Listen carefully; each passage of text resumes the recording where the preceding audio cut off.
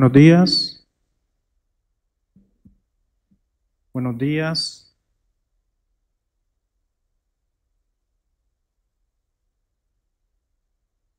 Buenos días. Good morning, dear English teachers. Can you hear me well? Good.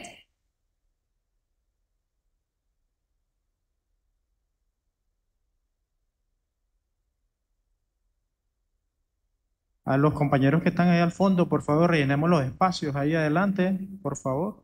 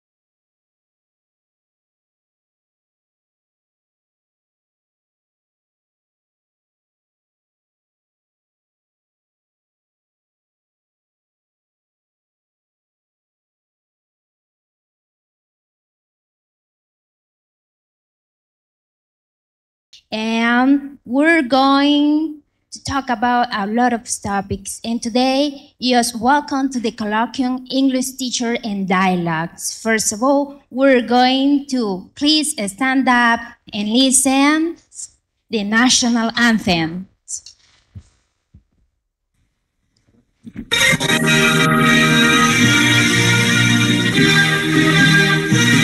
Salve a ti, Nicaragua, en tu suelo, que la voz del cañón dice niñe con sangre derramamos tu glorioso Señor de color dice niñe con sangre derramamos tu glorioso Señor mi color. Brilla hermosa la paz de tu cielo, Padre, tu gloria inmortal, el trabajo es tu digno laurel, y el honor es tu estrella triunfal, es tu estrella triunfal. We are already living, thanks God, in times of victory. Victory of education, victories of good feelings, good emotion, and good purposes. We celebrate education and achievements, and we all move forward with the blessing of God, our Lord who pours upon over our wonderful Nicaragua. Vice President of Nicaragua, Rosario Murillo. As an important remark, it is an honor to mention that here in the Elena Arellano Auditorium, we have national authorities from the Ministry of Education. Please let me introduce them. Professor Cristian Danilo Cerda, General Director of Primary Education, Professor Tesia, Principal Director of Secondary Regular. And also we have the teacher Jairo Hernandez Bermudez, Bachelor Degree Coordinator in English in ATEX. Also, we have the participation from the teacher Keren Azucena Romero Garcia, English teacher in primary education.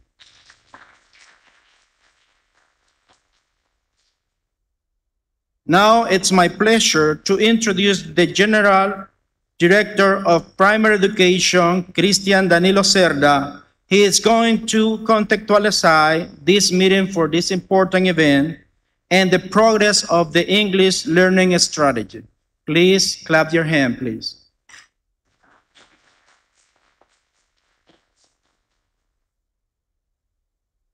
Buenos días, maestros y maestras conectados a lo largo y ancho de nuestro país.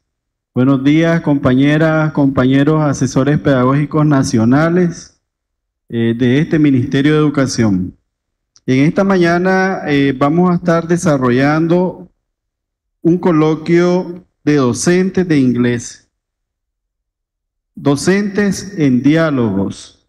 Se llama, ¿verdad?, un espacio más que se abre desde nuestro buen gobierno de reconciliación y unidad nacional.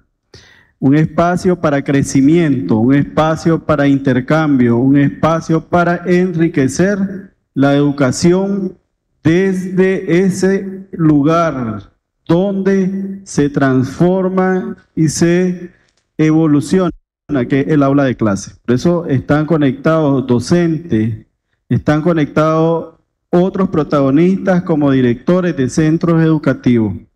Y es que precisamente, compañeros y compañeras, es bueno hacer un poco de memoria histórica.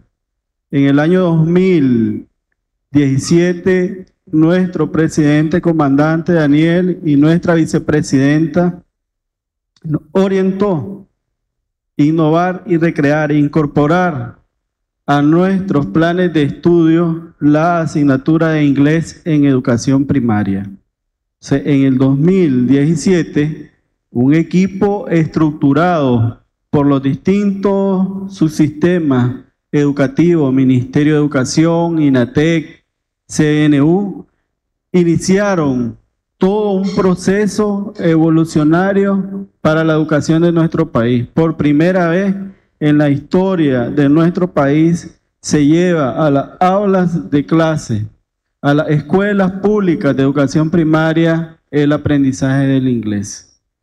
Y este aprendizaje del inglés como una lengua extranjera, como un idioma más que se suma a nuestro sistema educativo como parte de ese bien común, porque la historia nos dice quiénes aprendían inglés antes, qué generaciones lo hacían.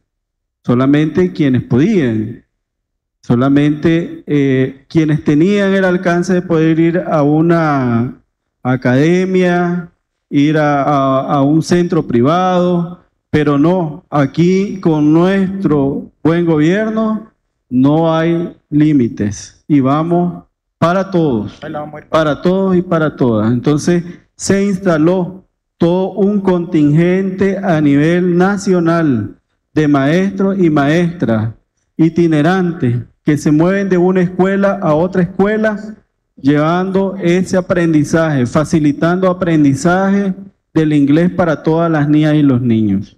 Y así hicimos el inicio de una caminada enorme que fue únicamente posible con el liderazgo de los docentes, los maestros en aula, el liderazgo de los directores, de los maestros, de los delegados en el territorio, que en el año 2023, el año pasado, completamos la primera generación de niños que egresaban de sexto grado de escuelas regulares y un porcentaje de escuelas multigrado.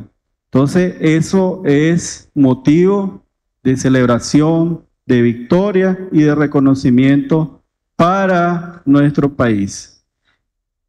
Este año 2024 marca el inicio de una nueva historia de cómo se aprende inglés comunicativo bajo un marco de referencia internacional, que es el marco común europeo de referencia para las lenguas en educación secundaria. Y todo el equipo de secundaria, maestros de secundaria, docentes en todo el territorio nacional, han pasado por un proceso de formación, de capacitación intensiva y de uso, manejo de los materiales didácticos, de los libros de textos por acá presentes, tan bonitos, contextualizados a nuestro país, tropicalizados a nuestro país, para que haya esa conexión y ese acercamiento entre el joven, el adolescente, con lo que va a aprender. Entonces, de forma tal de que podamos ir a una nueva forma de aprender inglés y que tengamos una generación de bachilleres en 5 años, se estará celebrando, ¿verdad? En 5 años, una generación de bachilleres que habla inglés, de verdad, que se comunica en inglés, que se expresa en inglés y que reconoce que parte del desarrollo humano pleno de toda persona también es aprender otros idiomas, ¿verdad? Hoy estamos con el aprendizaje del inglés, después vamos con el chino mandarín y así, entre más aprendizaje y entre más estrategias, oportunidades se pongan en manos de nuestra juventud y de nuestra familia, hay mayor crecimiento del talento humano en nuestro país. Y es que eso es lo que queremos. Y después transitamos hacia la universidad y transitamos hacia el INATEC, ¿verdad? Que, por cierto, nos acompaña el compañero Jairo de INATEC, que prácticamente INATEC es el pionero en temas de inglés desde el punto de vista de marco común europeo de referencia para las lenguas. Y INATEC, CNU, hemos sido como lo que hemos de ser, ¿verdad? Los hermanos, juntos caminamos por un bien común hacia un mismo objetivo en la gran estructura de fomentar, llevar, cultivar el amor por una segunda lengua, que en este caso es el inglés. Entonces, así, compañeras y compañeros, estamos a nivel territorial. Este año se entregaron textos para educación primaria y se entregaron los primeros textos y guías del maestro, cuadernos de trabajo para los estudiantes en 7º grado. Pero digo esto porque el reconocimiento es de todos y lo señalamos porque no podemos nosotros solo remontarnos a la historia de hace 6 años, sino que es una responsabilidad de todos. O sea, acá desde el nivel central diseñamos, el territorio se implementa las cosas, pero necesitamos verificar que el inglés en primaria no se nos caiga, que el inglés en secundaria verdaderamente esté desarrollándose como se pensó. Y para eso vamos hacia la verificación de esta ruta de inglés en primaria y en secundaria. Vamos a recoger evidencias de que verdaderamente se está haciendo aprendizaje de inglés bajo las normas del marco común europeo de referencia, de forma tal de que lo que nosotros comuniquemos sea real, ¿verdad? Para que sea real necesitamos verificar y necesitamos evidenciar el trabajo que nuestros maestros, nuestras maestras, nuestros directores en el territorio realizan. Hoy nos acompañan expertos internacionales y nacionales. Expertos nacionales de INATEC, compañero Jairo presente acá, nos acompañan expertos de la UNAM León, ¿verdad?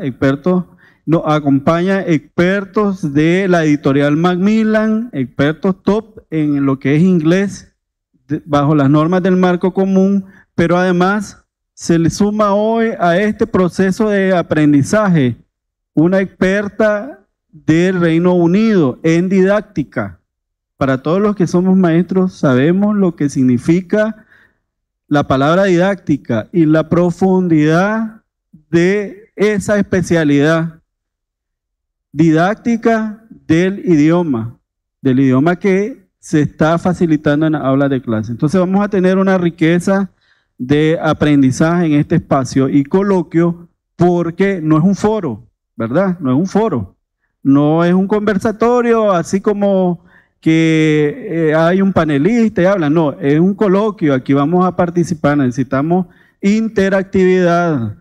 Los que están acá, que saben de inglés, los que no sabemos de inglés y nos comunicamos en español, también preguntemos, porque es una responsabilidad de todos y necesitamos un espacio, un coloquio abierto, con preguntas, con interacción de territorio, de los docentes, maestros que nos están acompañando a la distancia de forma interactiva. Esa es la diferencia de un coloquio, ¿verdad? A que un conferencista se venga a hablar aquí y exponer. Hay un intercambio, hay premisas sobre las cuales se van a mover y hagamos realidad este espacio de aprendizaje para todas y todos. Y eso solamente se va a lograr con el protagonismo de ustedes, ¿verdad? Y todo el Ministerio de Educación debe estar conectado con esto. No es nada ajeno a la educación inicial, no es nada ajeno a la educación primaria, a la formación docente, todo en sintonía porque es una estrategia nacional de educación, de nuestro buen gobierno y todos somos responsables de acompañar este proceso para que sea realidad y podamos obtener los frutos que esperamos en educación secundaria y primaria también. Buenos días, compañeras y compañeros.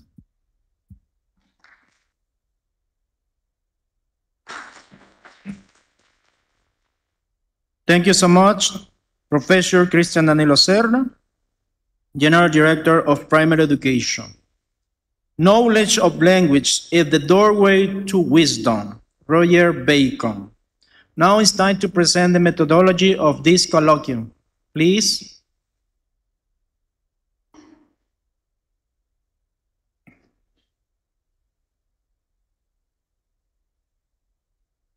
So we are all of you and here in this colloquium, that is the name English Teacher in Dialogue.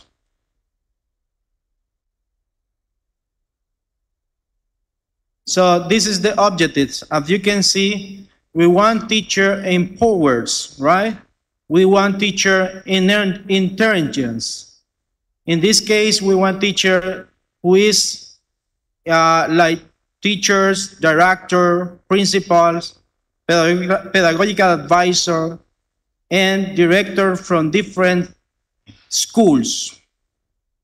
And the idea of this event is to exchange the ability, exchange different topics in order to empower the teachers in linguistic skills.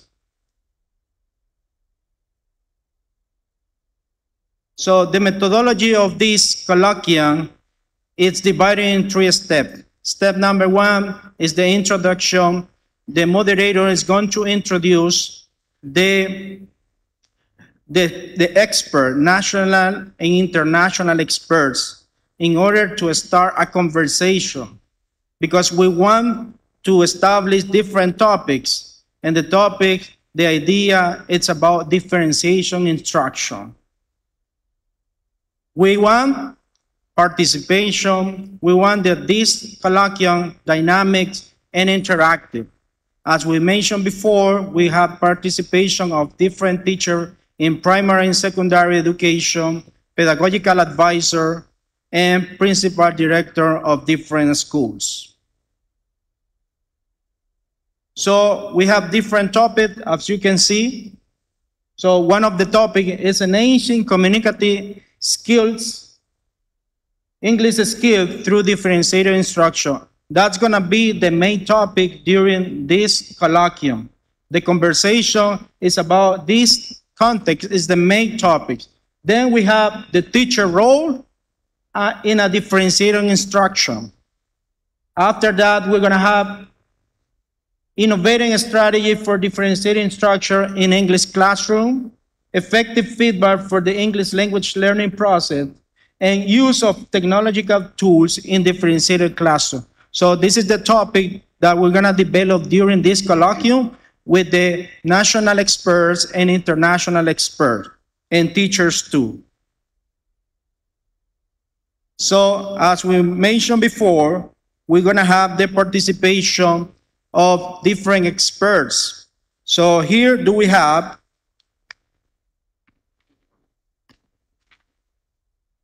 in virtual meeting, and here we're accompanied by national and international experts, as I said, who are going to be the main presenters and facilitator in this wonderful event. Please, let's receive Jose Ovidio Torres Singüenza, English Access Program Coordinator at the Universidad Católica de El Salvador, UNICAES, with a master's and degree in teaching English. Anna Gringer, bachelor degree in teaching language and master degree in didactic or language learning in the West of England, University of Bristol. Marta Cecilia Laguna Torres from UNAM León, master and degree in teacher foreign language and bachelor degree teaching English. Teacher Jairo Hernandez Bermudez, bachelor degree in teacher language and English language responsible at INATED. And also we have the teacher Keren Azucena Romero Garcia, English teacher in primary education, and the teacher Seidi Rosales Quiroz, English teacher secondary education. So as you can see, this is the agenda. During this colloquium, we're going to have the participation of some cultural performance as the teacher Christian contextualized this event and the progress of the strategy in the minute. Now, thank you so much. Now we're going to listen a beautiful song. Would you like to listen? They are English teacher, right? They are children of primary education. Clap your hand for them. They are going to sing a song. Be careful, little eyes, what you see. Excellent.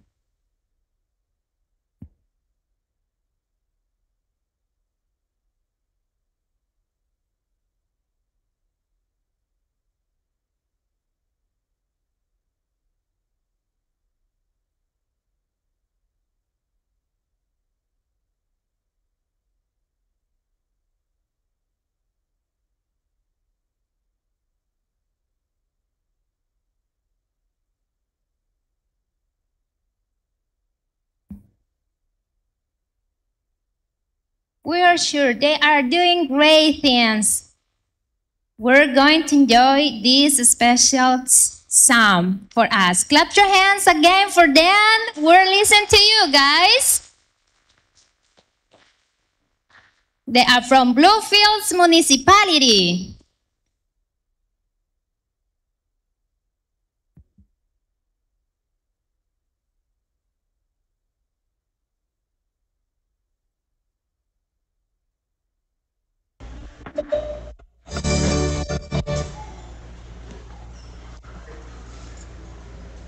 Good morning, my name is Selin Bautista. We are going to begin the exam. Oh, be careful, little eyes, what you see.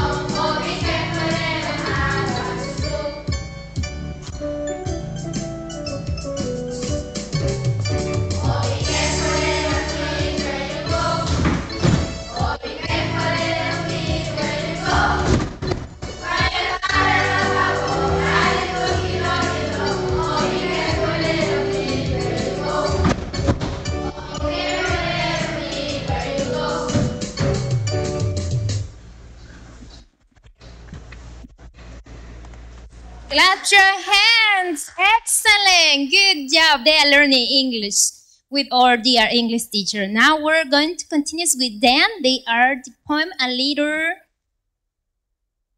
Turtle. Okay. They also are for Bluefield Municipality. Excellent, guys.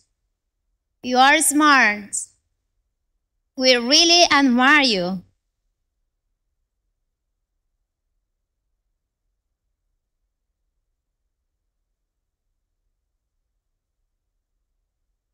Yes. A little turtle. Excellent. We'll listen to you.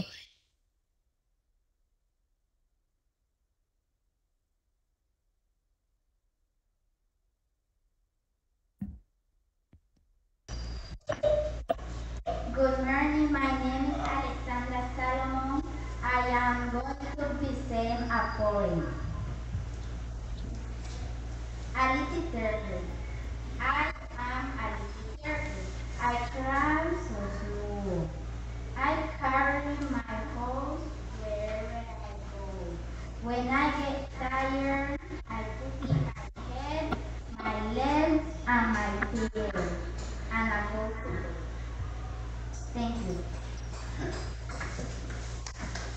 Nice presentations. Excellent. Good job. Learning another language. It's not just learning different words for the same things, but learning another way of thinking about things.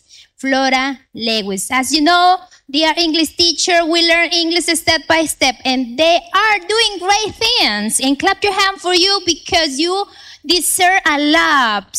And now we have León, Nagarote Municipality, role play. We'll listen to you guys.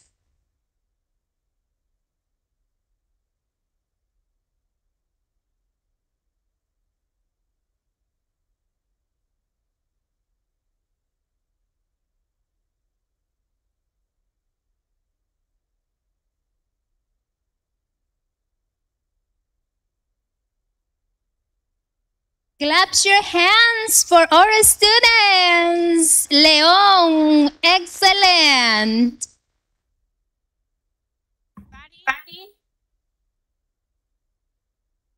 Can you hear me? Of course. Yes, of course, my dear teachers. We'll listen to you. Ready? Okay. Morning, everybody.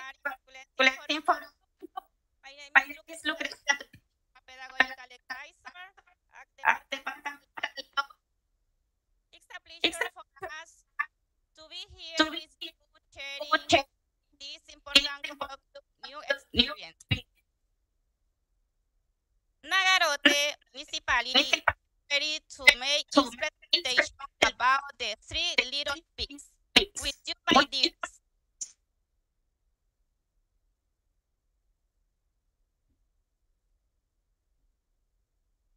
Good morning, everyone. Good morning. Good morning, everyone. We are students. 7th grade at Fernando Serrano Institute in the city of Nicaragua. We are so proud for having the opportunity to represent our country. We believe that English is the change our future. We are to tell you to tell the three little pigs, a story, the hard life, the intelligent and practical hard work life. The moral of the three little pig is same and her corporation of in the end. We want to try a good parent for carrying about a future in teaching English is as a good day. Let's do it.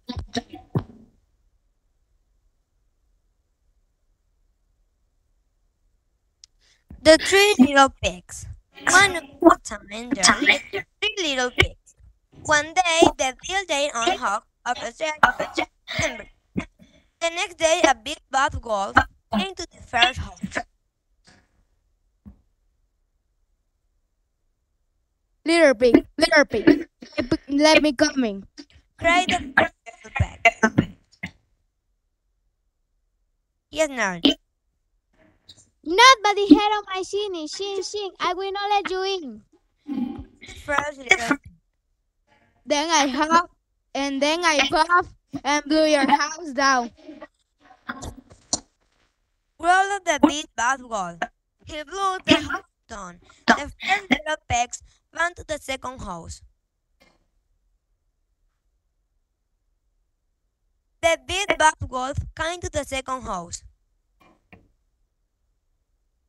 Little pig, let me coming. He sneered. Not by the head of my shinny, shin, I will not let you in. Cried the second little pig. Then I huff, and then I puff, and blew your house down.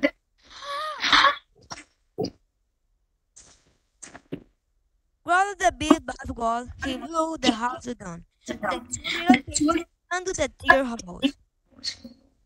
The big bad wolf came to the third house. Little pig, let me coming. He sneered. Not by the head of my chin, I will not let you. Cried the third little pig. Then I huff, and then I puff, and blew your house down.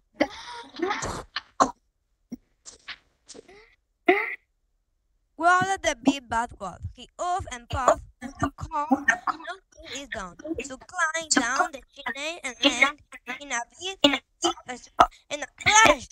He jumped out that way.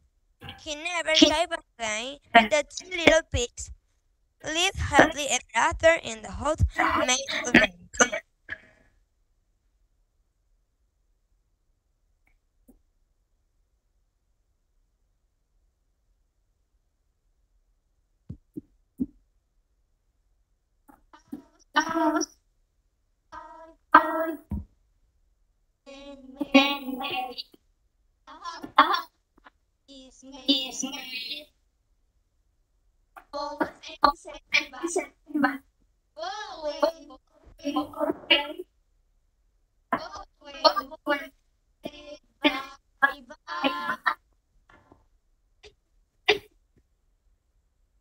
It was a pleasure to have been with you by sharing this time our English skill. Thank you. Thank you. Nice presentation, dear English students. They are from 7th grade. Also, we're happy because in 7th grade, we're going to take into account ludic activity, role play interview. We're doing great thing with our English teachers too. And now we're going to talk about Mr. Thank you. Fantastic presentation. Do not let your enthusiasm go out. A virtue as available is necessary. Works, aspires, always tends toward the heights. Rubén Darío. Now, dear teachers, now I would like to present the moderator of this colloquium, Teacher Efraín Garcia. Please receive clap for him, please. And we're gonna start with the colloquium, the conversation between the national experts and international experts.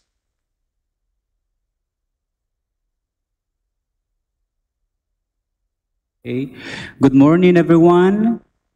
Welcome again to English Teachers in Dialogue Colloquium. So I want you to please turn on your camera. I want to see how many of you are connected today.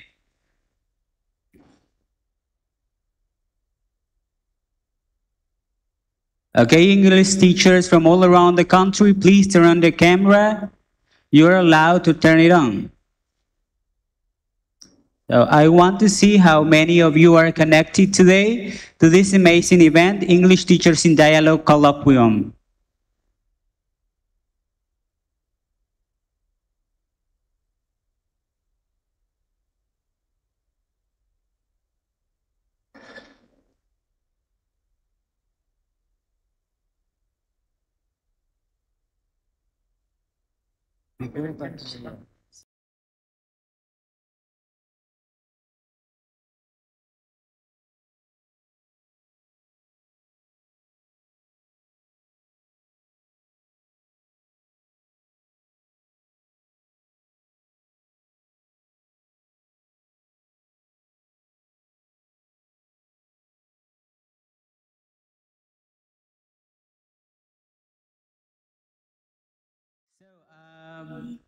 I want you to turn on your camera, please.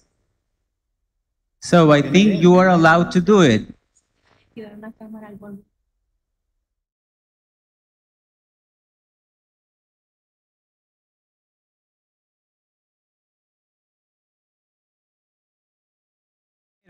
I'm part of the Pedagogical Advisors team at the Ministry of Education Central Offices, and I will be serving you as a moderator. So, you will be hearing interesting presentation from national and international experts on very timely subjects which have a remarkable importance in our field. So, as you can see, we have the participation from teachers in primary and secondary education from all around the country. Please turn on your camera, teachers, we want to see you. So there we have Minette Pozoltega. We have English teachers and students from the Caribbean coast, in the South Caribbean coast of Nicaragua, from Bluefields Municipality.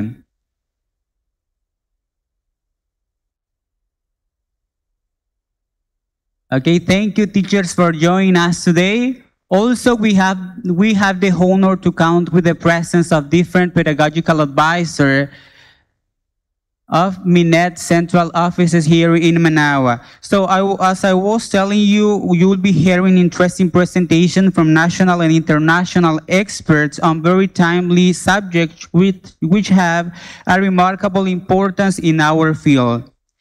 Before starting, I want to provide you with some specific instruction about the time management in this session. We will have an introductory workshop. It is going to be developed into 25 minutes. After, we will have some interventions from the audience.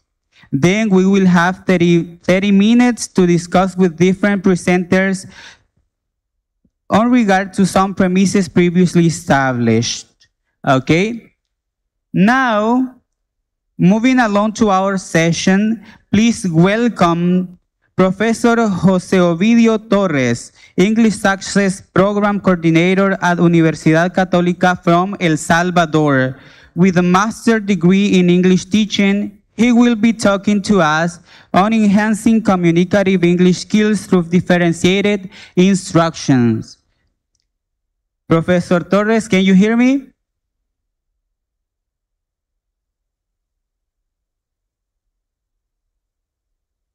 Mr. Torres, can you hear me? So I think the microphone is off.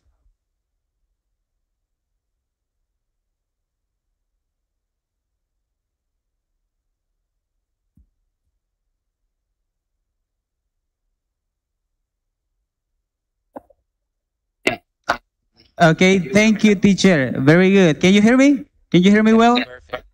Okay, Professor Torres, I just want to take 1 minute to contextualize a little bit about how English learning is going on here in Nicaragua. Okay? So you see, English subject has been part of our national curricula for secondary education for so many years. But since 2018, as a priority of our government, English learning was included as a subject for elementary students. Last year, 2023, we had the first generation of students graduating from elementary education with competencies on English language. Now, these students are moving on the 7th grade in secondary education. This is a historical event for our nation. But along these years, a lot of things has happened, and we have faced a lot of challenges. And one of these challenges is how to provide students with differentiated instruction in order to help them out to develop their communicative English skills. taking into account that they are all different. They have different learning styles, but also taking into consideration that all of them have the right to be educated with quality. So, we are pretty sure that you will share with us very interesting and helpful information on regard to this content. One more time, teacher, welcome. Thanks for joining us, and the audience is yours. Well, thank you so much for the invitation. It is really an honor for me to be sharing here with you. I also want to say congratulations for putting all of this together. It seems that you're taking great steps into becoming a bilingual education, or turning your education into bilingual, and that is something that it takes time, but you're going the right way as far as I can see. I want to thank the Ministry of Education in Nicaragua for the invitation. You please just let me know if the audio is working well, if suddenly I'm experiencing troubles, I can manage it from here. So once again, thank you for the invitation. I am an English program coordinator. Most of my work is in the field of second language acquisition. I also work as a teacher trainer here in El Salvador. And when I first heard about the invitation to talk to you, I felt very identified with the topic, which is differentiated instruction. And I want to start by sharing with you a very short story. I started learning English when I was not really young. So I had to go to the university, start college, in order to start learning English. So it was really a challenge. And one thing that I remember a lot is arriving at the classroom the very first day, seeing my teacher in the room saying, "Good morning, everyone, and welcome to this session." And me feeling so frustrated because I was not able to understand what the teacher was saying. What makes it worse was that one of my classmates by that time just started talking to the teacher. He said, "Hey, welcome to the class, teacher. I'm so happy to see you." So two things happened at that time. First thing was I felt frustrated because I didn't understand the teacher, but then I also felt frustrated because my classmate, the one sitting next to me, he had a pretty decent level of English. And that's a reality that most of us faced in El Salvador, and I believe in South America and Central America. We are put in rooms with students who come from different backgrounds, with different experience, and some of them have very decent level of English, but some others don't. So how do we work as teachers? What do we do so that we provide students with the possibility to integrate themselves into a group of mixed abilities students? So this is pretty much what we will be doing today in 25 minutes, the experience that I already shared with you. We will also see the X-ray of teaching, how does teaching really looks like. And attention, my purpose is not to teach you how to teach, because at this point I'm surrounded by people who have been in the field for a long period of time. So instead of learning how to teach, we will just sit and get into a reminding process so that we clarify or remember aspects that we might have forgotten at this point. We will see just one way to promote communicative skills in the EFL classroom, which is a project-based learning, but that's not the only one. Let me tell you that. So I will be touching bases on that, but there are other methods that you can implement in your teaching. We will see the benefits, 2 examples of project-based learning activities that we have developed here, and also tips and tricks. And at the end, I will close up with some final ideas on that. So having said that, the program that I coordinate, English Access, it gathers students coming from public school around Santana, and most of these kids come from families with very little resources, families that do not have the money to pay for an academy in order to learn a second language. So we have students with a decent level of English, and we also receive students with zero English. And we put students in the rooms, we place them in the room, but most of the time, what we see is the exact same experience that I went through in the beginning of my major. So students who feel frustrated because some people understand and some others don't. So this is a complaint that I heard from a teacher in my institution. He said, no matter how hard I explain grammar or how hard I try explaining grammar, my students will just not use it, and it makes me feel frustrated. This is a comment from a teacher. When asking that teacher, he said, maybe it's because students are not ready for this. Maybe it's because students don't like me. Maybe it is because students don't want to be in the room. So many things. But the reality is this. In the classroom, we do have very limited time for instruction. Actually, our students meet 3 times a week for 2 hours. And honestly, that's very short. Students have to go to regular classes in the morning, and then in the afternoon, they become part of English Access. So it's very limited, 2 hours or 6 hours a week. Here is another reality. Even though we are in a private institution, resources are still limited. And not just resources in the classroom, but students. Some of them will rely on a cell phone as the only means of technology, and that's all they have. So even though some of our teachers have wonderful ideas on how to develop communicative skills, it is hard when students do not have the resources. Here is another situation, and it is that students, as I said before, come from different backgrounds, so their proficiency level will vary. Some of them will be somehow proficient, some others will be 0. So putting them together, it's almost always a challenge. So that's the reality. That's the reality of the teachers, and that's why they say that no matter how hard they try explaining grammar, students will not use it.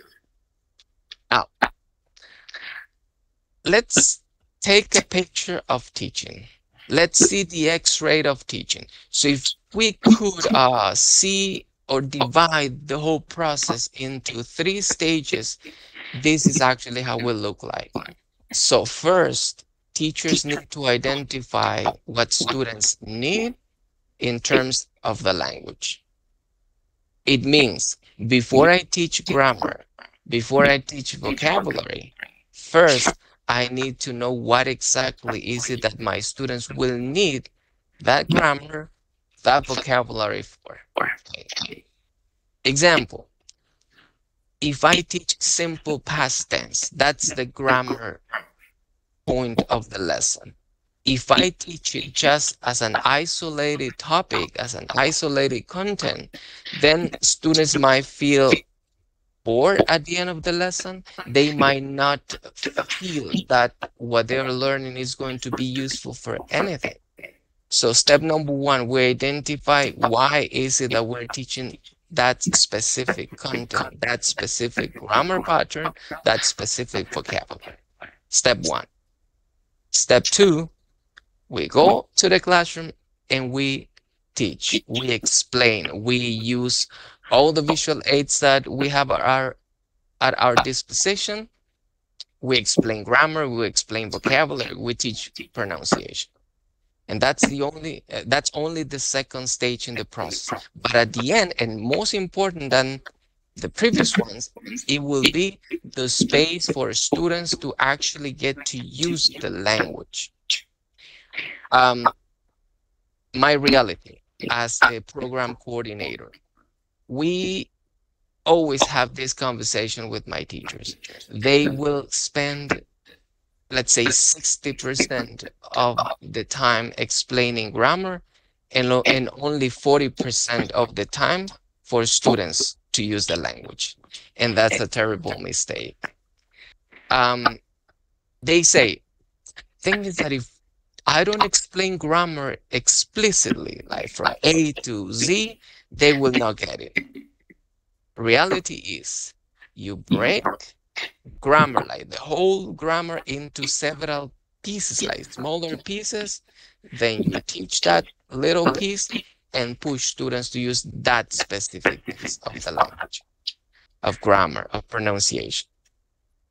So that last stage in the teaching process is maybe the most challenging, especially when we know the reality of our students, especially when we know that, yes, our students have different abilities, our students might be at a different proficiency level by the beginning or in the beginning of the lesson, in the beginning of the course. So how do we manage to include every student, to include every single kid in the use of the language, considering that they might have difficulties following the sequence of the session? Well, there are several ways. There are several methods. Today, I will be talking about just one, which is the project-based learning, which, let me tell you, it's nothing new. It has been over there for a very long period of time. I was reading, and it says that it started in the 80s in Europe, and in the 90s, it became a little bit famous here in America. So it's been there for a long period of time. It's not new. However, if the teachers know how to make it happen, it will bring incredible results to, will provide students with the possibility to use those little pieces of grammar into communicative tasks and for real and authentic purposes. How might this help my students? Or as a teacher, what exactly do I need to do in order to get started? First of all, let's see the definition. So project-based learning, it's a teaching method. Stop over there. When we say it is a teaching method, it means that that's just the theory. That's just the idea. We teachers should organize our lesson. It's not the means. It's not the resources. So a project-based lesson might take several forms, might take several ways, depending on the strategy that the teacher uses.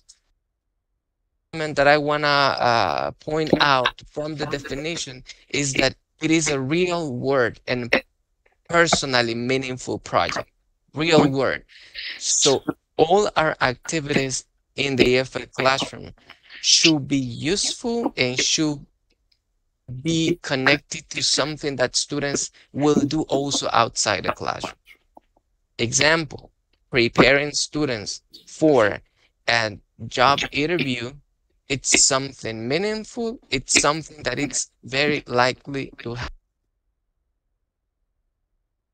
We teach grammar, we teach vocabulary, we teach content, and we connect it to something that is very likely to happen in the life of students. And the last part of the definition that I want to touch bases on is it's meaningful, and it means it has to be connected to students. Students need to feel identified with that specific activity that we're developing.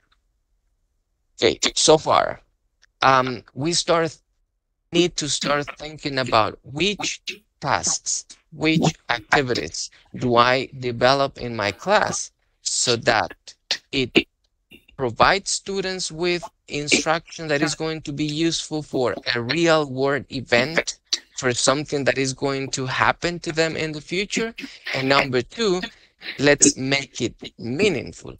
It means that students feel identified with that specific task. Add that to what we discussed some minutes ago about not teaching grammar in an isolated way, and then you will have the perfect formula for students learning a second language for real communicative purposes. How do I set up my project? How does TBL look like? Well, here I have prepared a very simple just to picture how my project should start. And the first element in my project is setting up a learning objective in which I will point out exactly how the language will be mastered at the end of the lesson. So the end of the project. So everything starts with a well-written learning objective. Second step is you provide students with a prompt of the project. You do not tell your students what exactly to do, but you present them with a situation, with a challenge. Example of a challenge will be, listen, in my community, and they have the menu in Spanish. We want to receive people, or we want visitors or clients who do not speak Spanish. So how do we solve the problem? That's the second step in the PBL methodology. You provide students with a challenge. A lot of people will say, what's the difference between project-based and problem-based? Well, there is just a very, very small difference, and it is about the length of the task. We will not get so deep into that because of time constraints. So yeah, second step is providing students with the three is you give students voice and choice. It means that students decide how they want to address the situation. Some of them might say, you know, we'll translate the menu and I will have a Spanish version and also an English version. And I will print it on paper. Some other students might say, you know what, we will a huge banner with the products and prices and everything in English so that some people will receive the regular menu, but if they don't understand that one, there will be that banner over there with the information in English. So that's a second way to solve the situation. Some other students might say, you know what, we're very good with technology, so we will create an app on our phones and we will share the app to the customers, the clients, so they will have the menu in English online. There are ways to address the problem situation. You give students choice or voice and choice. It means they do make the decision about what exactly they will present. Next step is monitoring. And listen, this is key for a good result at the end of the task. The teacher should be involved in a way that students will receive support if they need it. But teachers also need to be very careful not to disturb the process. So the teacher will see, the teacher will identify if something is going wrong or if students need some support, and the teacher will provide it, only if it is needed. Once again, it's one of the most tricky parts in the learning, in the project-based learning system. Why? Because if students are not going the right direction, then the teacher can easily put students on task again or bring them on task. And that happens during the monitoring stage. The last stage is publishing the result. Now, going back to the example of the menu.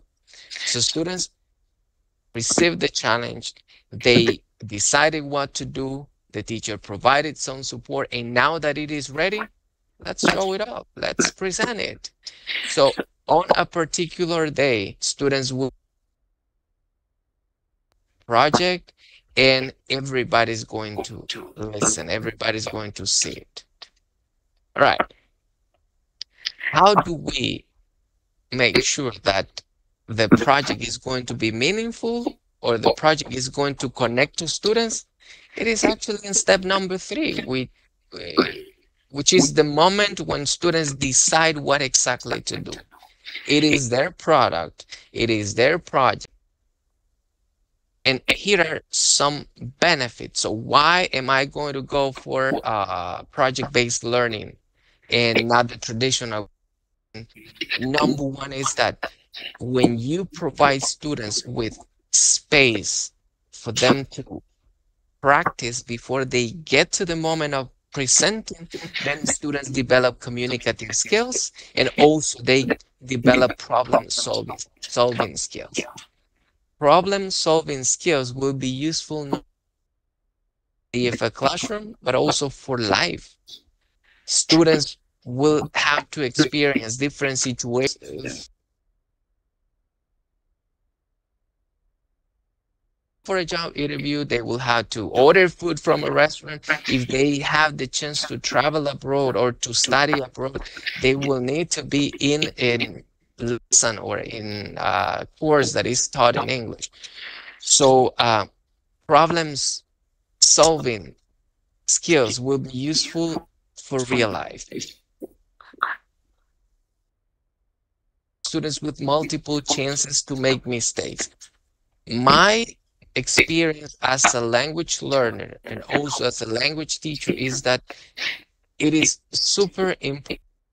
Students know that making mistakes is part of the learning process and that nobody is going to write things so that they repeat sentences and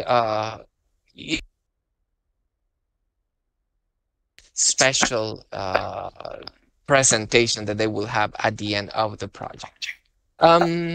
It promotes collaboration, it promotes creativity, it should be fun, and it should be meaningful. It means that students must feel identified with that. Okay, how can we see a real project? This is something that we developed with my students here at Unicaes. This project college students, obviously their proficiency level is really good, I would say, and they have access to technology. So the problem was, how do we sell El Salvador for visitors so that we receive more visitors? I mean, so that we receive more people here in El Salvador. So that was the challenge. And different people came out with different ideas. The information that was going to depict El Salvador or present El Salvador to foreigners in a very catchy way. They decided to include pictures, videos, links to official sites, and they also included a short video using sign language. Something curious is that that was not part of the problem. But one of my students said in sign language so that, you know, we address more people. And then I said, yes, but who's going to do it? He said, I will do it. I know it. So you see, something that was not planned in the beginning was unintentionally presented, and that was. Here is another project. This was developed with younger students, and it was the very first course here at Unicaes. So this is basic English. I said, how do you present yourself in a professional way using English? So students went home with that idea, Padlet, and we create our profile, and we include a picture, and we include our our own presentation. And this is what they did. I would like to, I will share with you the website so that you see more of the projects. But once again, these are two ideas that you can copy, that you can do.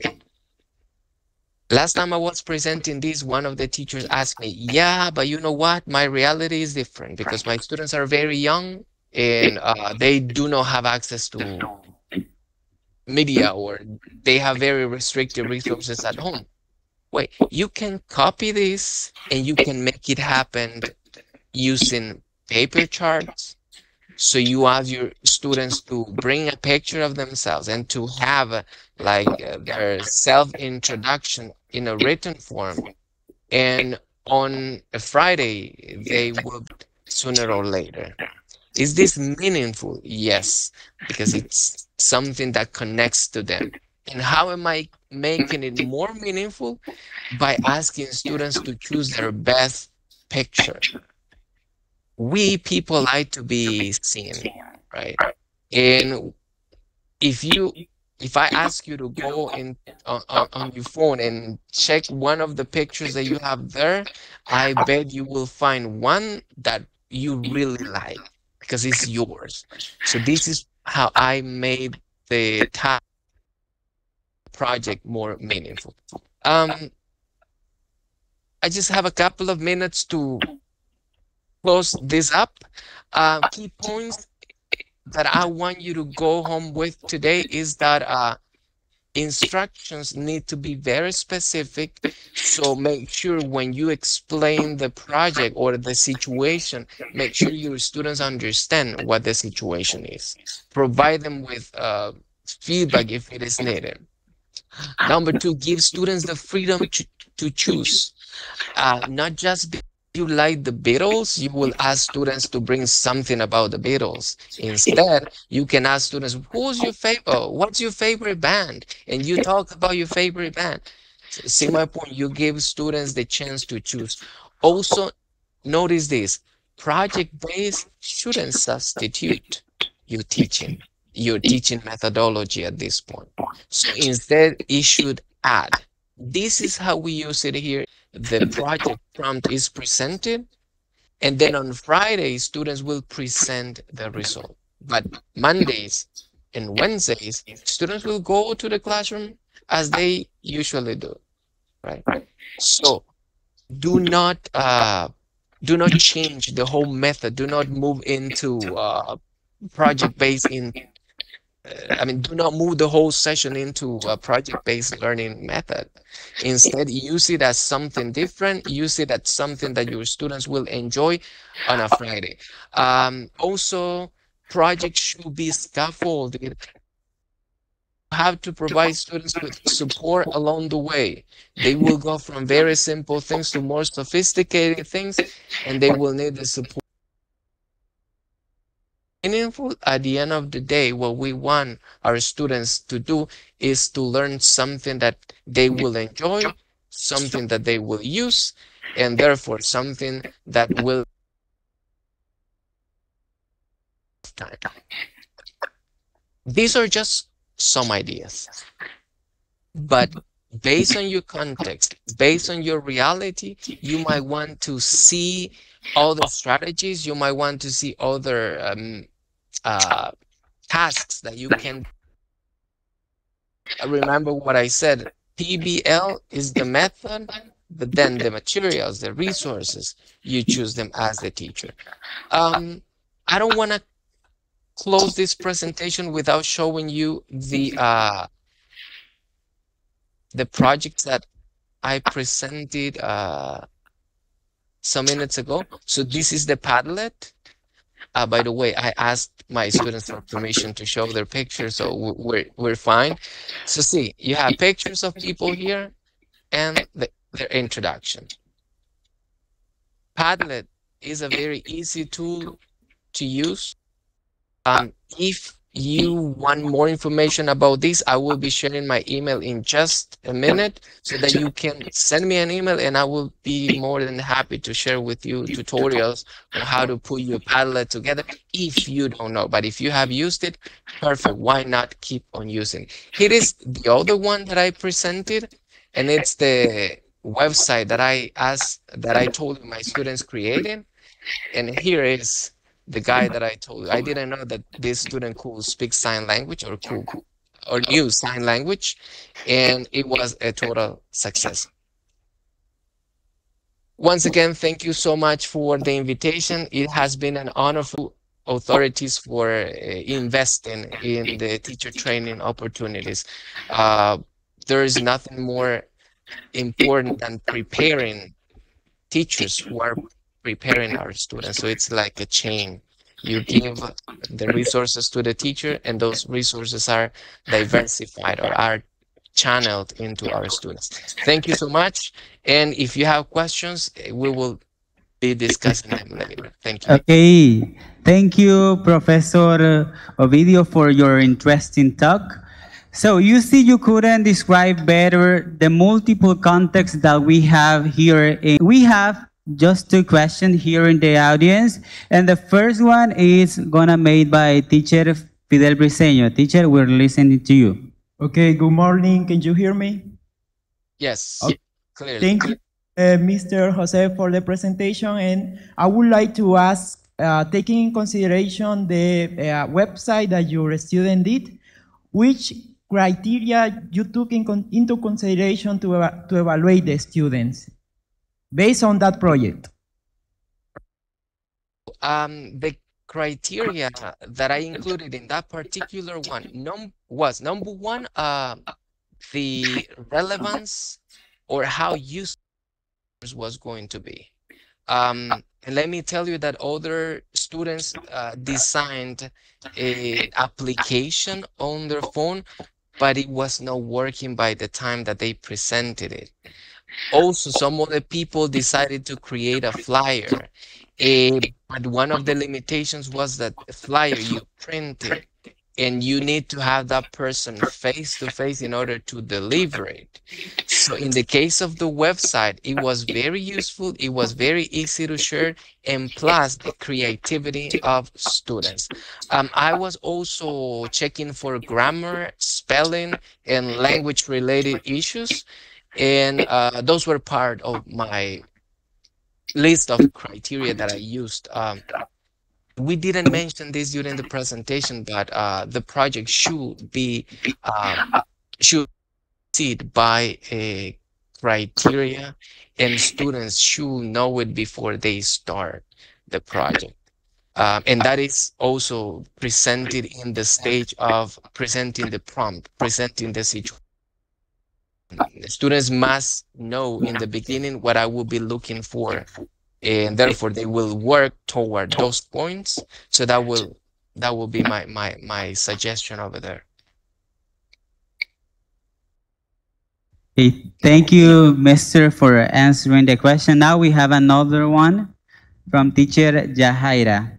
Yes, hi everyone.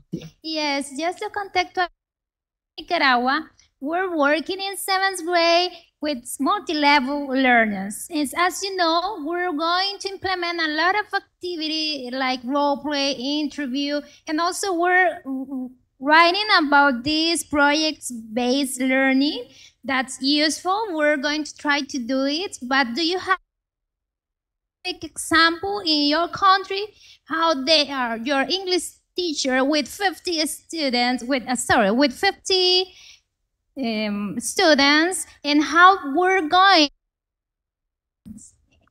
Yeah. Yes. So this is something good about project-based, and it is that since you promote collaborative work, you can have like so many students working on a project at the same time because they will be working in small groups. Also with very young learners, I will call it that way, them for something very sophisticated. Uh, just to give you an example, yesterday there was a cultural event here at Unicas, and a student present about food, Salvadorian food in English.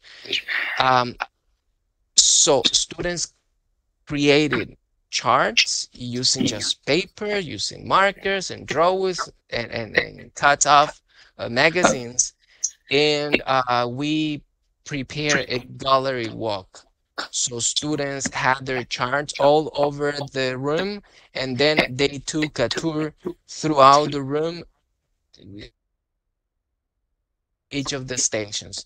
So by the time they got to station number one, the group in charge of station number one had 5 minutes to present their chart. Then once that was over, they moved to the other station.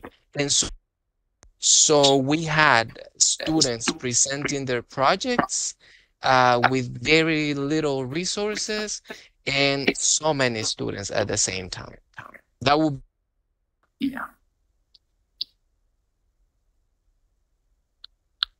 Okay, thank you, Mr. One more time. Just for ending up the talk, right? So as Teacher Yahaira said, we have many contexts in our country. Some teachers have maybe 50, even 60 students in the same classroom, which is some teachers need to travel for hours to arrive at school. Some months ago, I was visiting some school around across the country, and I met a teacher who was traveling for 4 hours. Sometimes they feel exhausted just to finish. How would you encourage them to keep on and keep doing their best in order to teach students? all right. Just see the presentations of the students in the beginning of this colloquium. I was so impressed on how coordinated they were and also their proficiency level. Teachers, you're absolutely making a great change. You have in your classrooms the future of your country and the future of the world.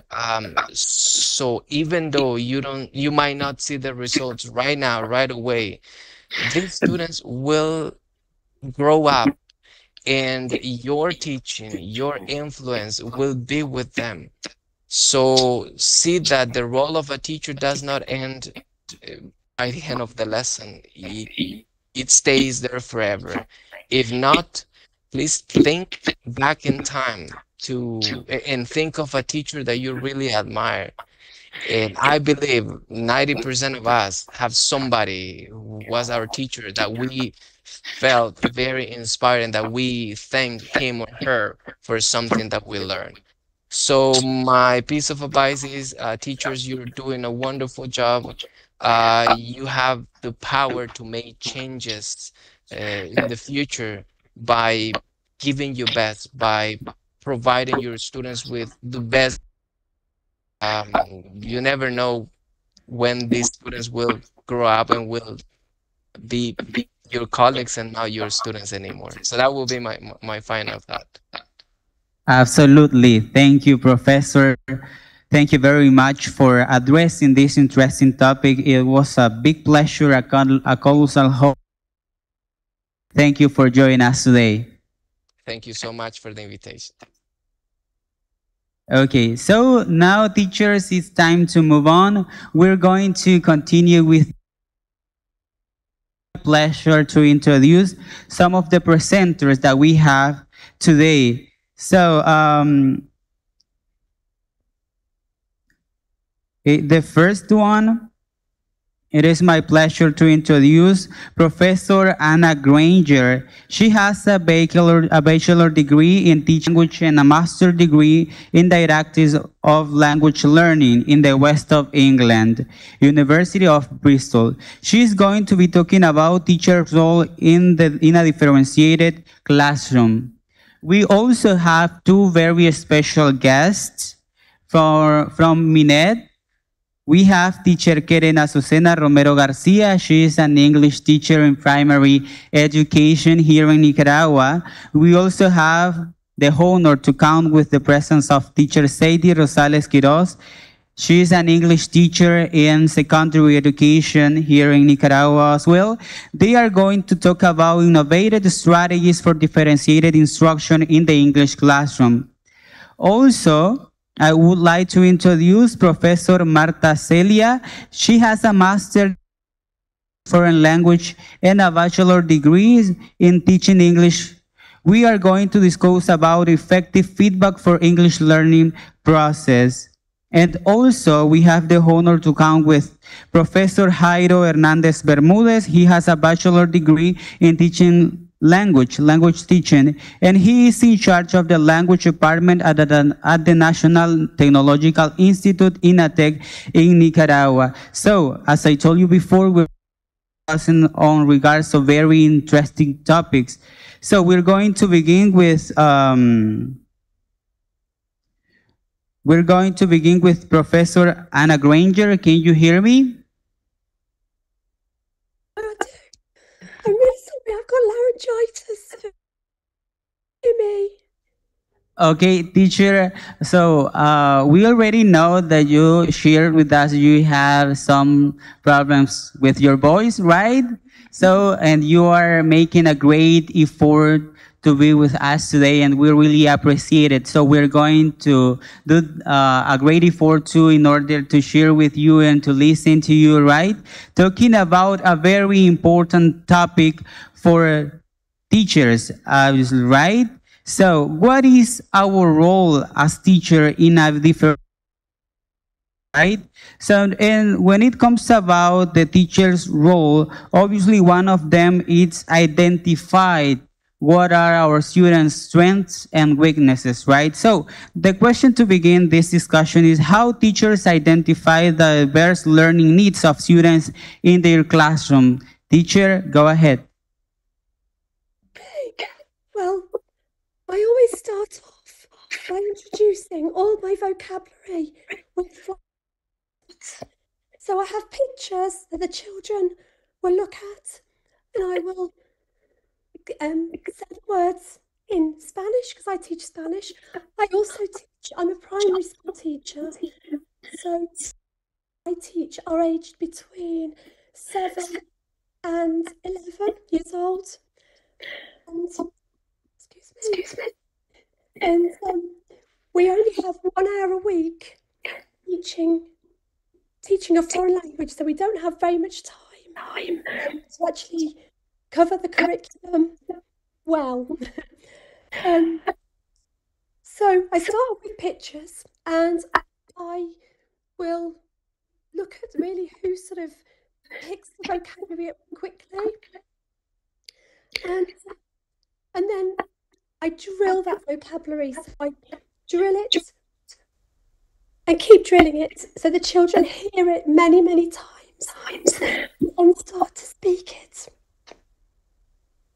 So sorry. So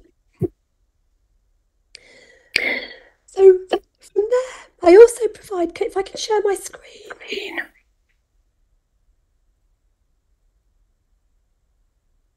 Yes, teacher, we are here, so we can listen to you. Whether it let me share. Great. No, I don't think it will. But I provide sentence builders for the children. So I will build up my sentences so that they know that they can take a chunk of vocabulary from the first paragraph. I'm sorry, then the second, and then the third, to actually build up their sentences. And children that need more support, I've got those to help them. But the children who are more able. And encourage them, or I will just take away some support, maybe just a few words, so that they can then actually maybe just have the first word of the sentence, and in their heads they have to try and remember what comes after that.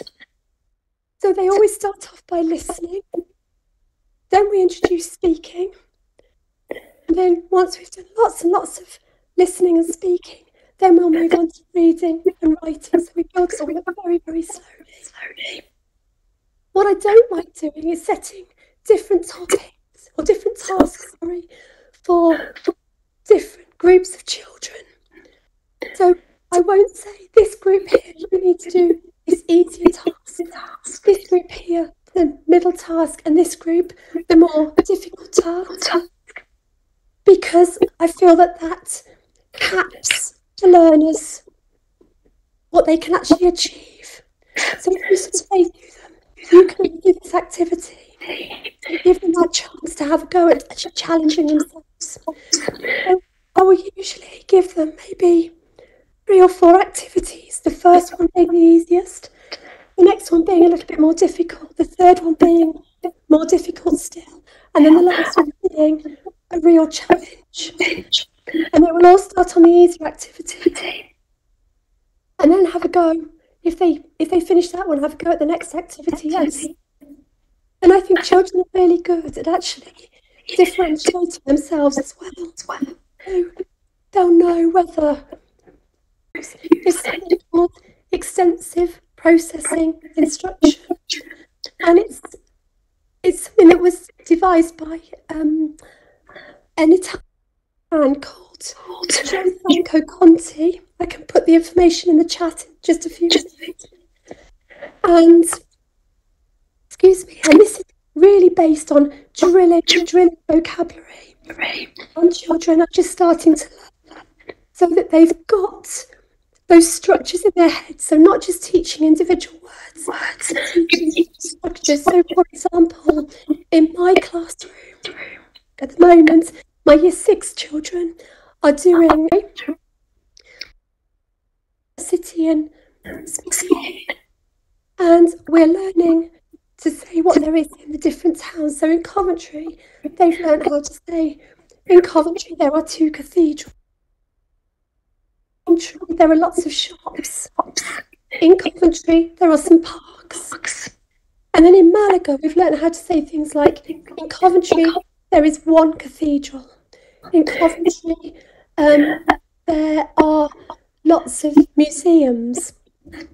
So the more able children start to be able to see how you can change individual sections, the chunk of sentences. So for example, instead of just saying in Coventry there is 1 cathedral, they could change it and say in Malaga there are 2 cathedrals. And in Coventry there are lots of shops. In Malaga there are lots of parks. And then I will give them some conjunctions. So we'll learn how to say and, but, however, things like that. So that the more able children can actually start to make their sentences longer. So they can say, in Coventry there are 2 cathedrals. However, in Malaga there is only 1 cathedral. Whereas the less able children, those that find it a little bit more difficult, can actually talk about what there is in Coventry, what there is in Malaga. But actually, they've got those structures in their head because we have drilled them so many times. And, excuse me. So they've drilled them so many times. But actually encouraging them, the more able to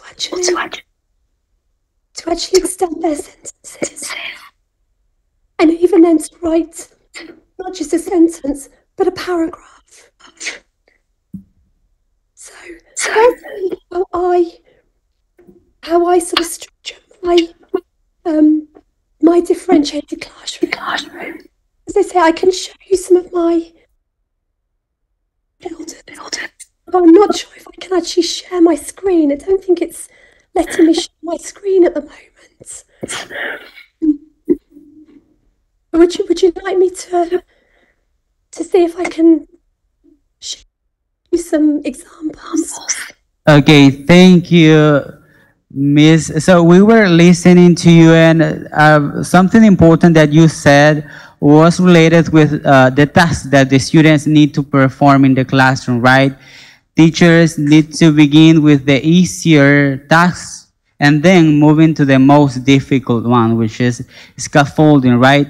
But you see, our motto here in the Ministry of Education is no learner left behind, right? So if the students are not acquiring the competencies, are not developing the skills in a proper way, how will we uplifting them in order to achieve the competencies, but also trying to do not stop the other students that are acquiring the competencies required, right? So, you know, Really through that what would you structure. suggest? So I would say through that structured learning. So sentence building. So the children in my class, they all have their own booklets, which I give them at the beginning of the year. Has all of the sentence builders in there. Just see if I can share. Yeah, absolutely.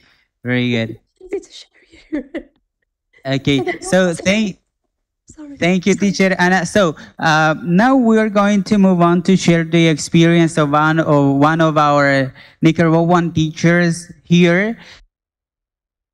To keep online, because at the end of the discussion we will have some intervention from the department, right? Some teachers want to ask you some questions, so keep online. So we're going to listen. Just let me see. We're going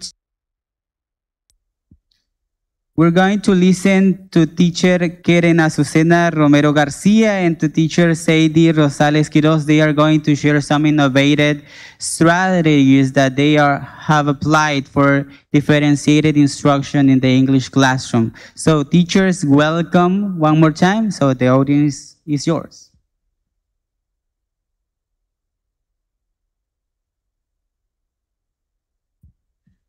Good morning, teachers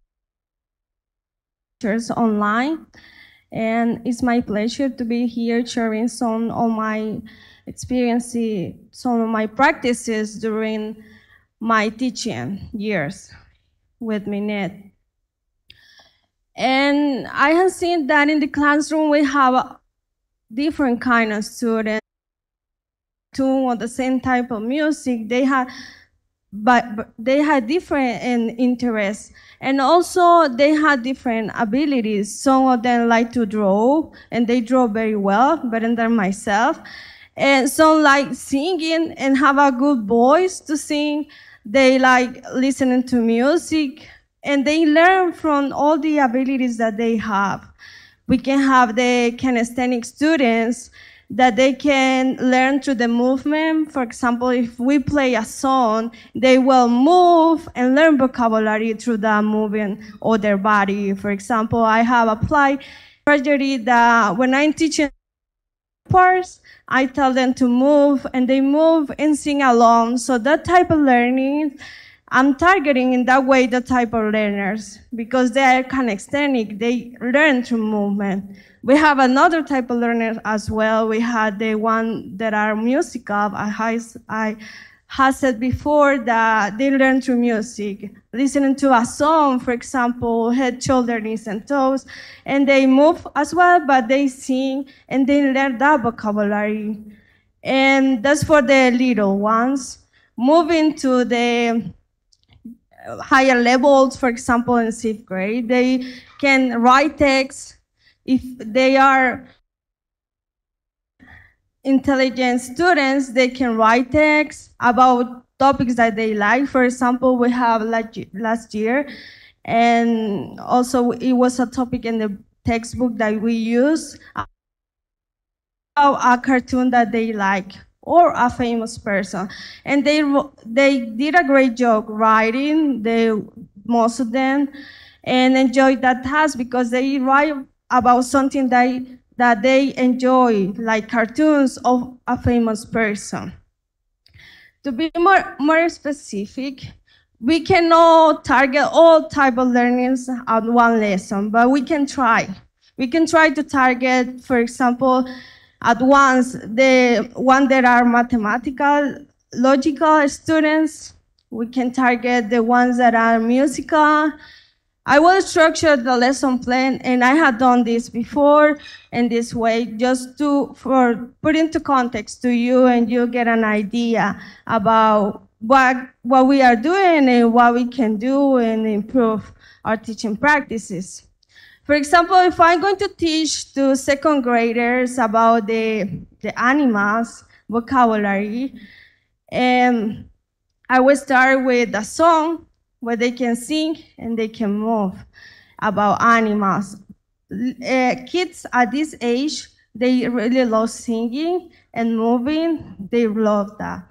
And after that, I'm going to proceed with presenting the vocabulary with some flashcards to target the visual students that learn through visual aids, learn the vocabulary, and I'm also introducing the topic as a teacher. I'm going to the simple tasks to the complex.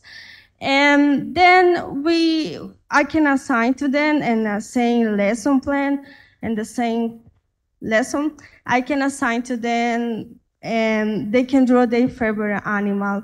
And after they do that, they can present it. So I'm targeting different type of student, at least, and not all of them, because in 40 to 45 minutes time flies, we know that, but we are doing the best to target the most variety of learners in the lesson. And after that, I can continue with the second lesson in another session, and I can teach them the same topic, the vocabulary, because we a week we had 3 sessions, and we continue with the topic about animals, and I can play background sounds about, for example, a lion roaring, or a cow mewing, or a dog barking, so they can listen to the sound, identify the animal. Oh, it's the lion that is roaring. Oh, it's the cat, and they enjoy that activity. It can seem as a simple activity, but they really enjoy it because they are not only writing and sitting down, they are using their sense to learn. So in that way, I'm addressing students. And I can proceed to tell them to move their body. For example, I can tell, now do the shape of a lion, and they can do this. Do the elephant, and they know that the elephant have a big mouth there, so they can do the movement. And so, in this way, I am teaching targeting to the kinesthetic students. I targeted the musical, and I targeted the kinesthetic students. So in this way, I'm explaining to you how in a lesson plan we can go and try to assess the most variety of learners that we have. And then I can proceed and have them to work in group with a jigsaw puzzle, for example, about animals. And I can assign them to different type of animals, and they the pieces of the jigsaw puzzle, and after that they finish the jigsaw puzzle that is formed, they can present it to the classmate. They love presenting the work, because in that way you can say good job, and we can work as well in the conference of the kids with the language and also the self-esteem. Research, there are 8 types of learning, so it is important to know that, because we know which strategy works well with the student. Some students are not good writers, but they are good at singing, they are good at moving, they are good at drawing, so we can implement that, and the kid won't feel frustrated when he can achieve writing a text. but he can learn vocabulary and grammar, can have variety. The key in the French sharing classroom is to have variety and the strategies. So we can do our best. I mean, I know we are doing our best because we saw in the presentation that the kids were amazing, the pronunciation was on point, so the good job. Teachers in primary school, we are doing a good job, but we can improve because there are always room for improvement. And that is my intervention. Okay, thank you, teacher Karen, for your intervention. Thanks for your experience as an English teacher in primary schools, right? So I assume you have been working for almost 6 years for the ministry, right? Or how long have you been teaching as an English teacher? With this year, it will be 5 years. Excellent, very good. Nice experience. So you see, now here we have teacher in secondary education. What can you tell us about your experience on applying innovative strategies for differentiated instructions in your English classroom, Miss? So good morning, everyone. Well, I'm thrilled to share a little bit of my experience regarding the teaching of English, the English language in high school. To me, it has been a great experience, and I'm really happy to be here to share a little bit of that because I do respect all instructors here and the ones online. So I think that we are in this, that we learned. So one of the things that I consider first is, well, to have a list of 10 aspects, or let's say criteria for me as an instructor to teach my learners. So right here I have some of them, but I will give you some little details about it. So it has been mentioned before the presentation we had, and it says that we need to get to know our students and their learner needs, interests, and strength. So that will be the first thing. So I cannot think of a specific strategy. I can have the topic, but I cannot think of singing in the classroom, maybe dancing, kind of warm-up activity, until I get to know with my students. So I need to identify the kind of strengths they have, the weaknesses, you know. So I think that's really important, and that is the first thing we need to know. Then I have to plan and prepare a variety of learning activities that are appropriately challenging for my students. Okay, so the lesson plan, it is not about me. It is not about what I want to get at the end. Of course, I have my objectives as an instructor, but I also need to work based on my students' needs. So I'm monitoring that in the classrooms, of course. So you observe what your students do. Sometimes, you know, something really important that we all need to consider is this. Like us right now, to be honest, and with respect, we sometimes get distracted with the use of cell phones. I know this is really important because we can use technology, you know, we can adapt this. But what about what is that students are doing at the moment you are completing an activity? So let's make sure that if you're not completing online activities, for example, I have done, let's say, or applied some online service, or I have my students complete online live worksheets that depends on the topic that I'm teaching. I'm someone who really likes to implement songs in the classrooms. I'm not a, let's say, singer, but I really like to sing. So I invite my students, you know, to be part of this activity. Of course, as you all mentioned before, sometimes you have students and they are not like, oh, miss, forget it. I don't like singing. I won't do that. It's fine. So you can be part of the audience. So I don't have them like maybe singing, but they can do something different while someone else is singing in the classrooms. So we can use pre-assessment to determine what the students already know and what they need to learn. So that's also important. Okay, so what is that the new challenges I have as an instructor, and also the things that the students can also share with us. It is not only about me to share, okay, I'm the instructor, I'm going to share all what I know, because it's not that way. So we can also create flexible groups based on students' interest and learning. Let's offer a variety of resources. You've mentioned this, like in primary schools, you know,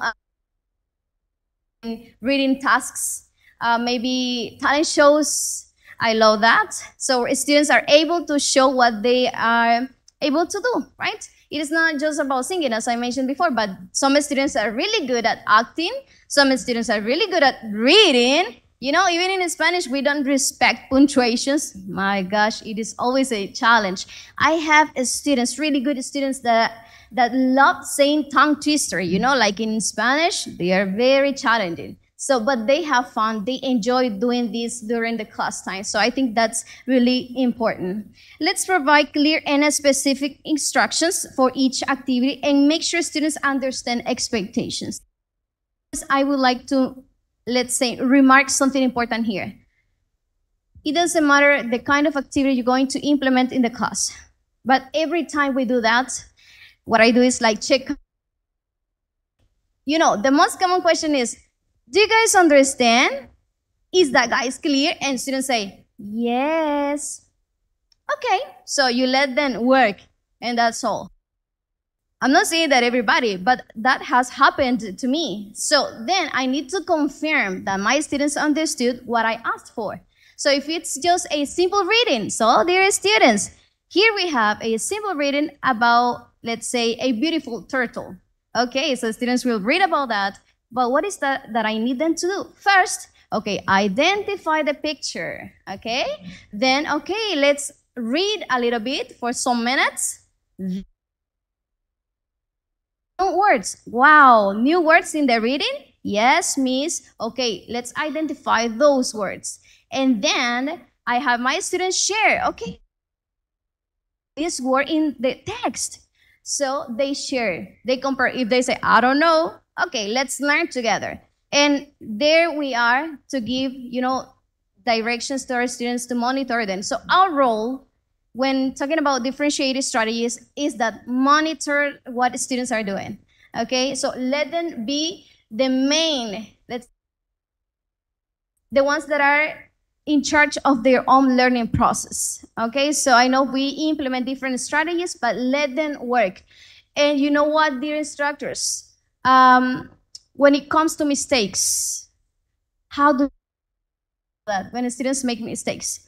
Sometimes some instructors or educators focus on adding low grades. So I'm sorry, that was not pretty good. Nyek, 0. No, maybe 0, maybe 50 or 30 out of 100. But it doesn't matter. Let our students make mistakes. To be honest, to me, that's not like something really bad or they're going to die just because of that. No, actually, to me, I strongly believe that that is one of the greatest opportunities to make our learners learn and improve, create a new methodology, including, let's say, a strategy to learn and improve the English process. So it's important to keep that in mind. Students feel shy, but let's have them participate in the class. And let's motivate them. Let's do it all the time. And of course, so I want to invite you this morning to work on that. Let's implement more differentiated strategies in our classrooms to, you know what, monitor our students and also foster to English language, no matter what. Okay? Thank you so much. Very good. Thanks, Teacher Sadie, for sharing with us those tips that are highly and remarkably important for our pedagogical practice as teacher, right? So I was wondering, so you see, last year we've ended up with the first generation of students graduating from 6th grade. So now those students are in 7th grade. Some of them came from schools where they learned English, but some others didn't, right?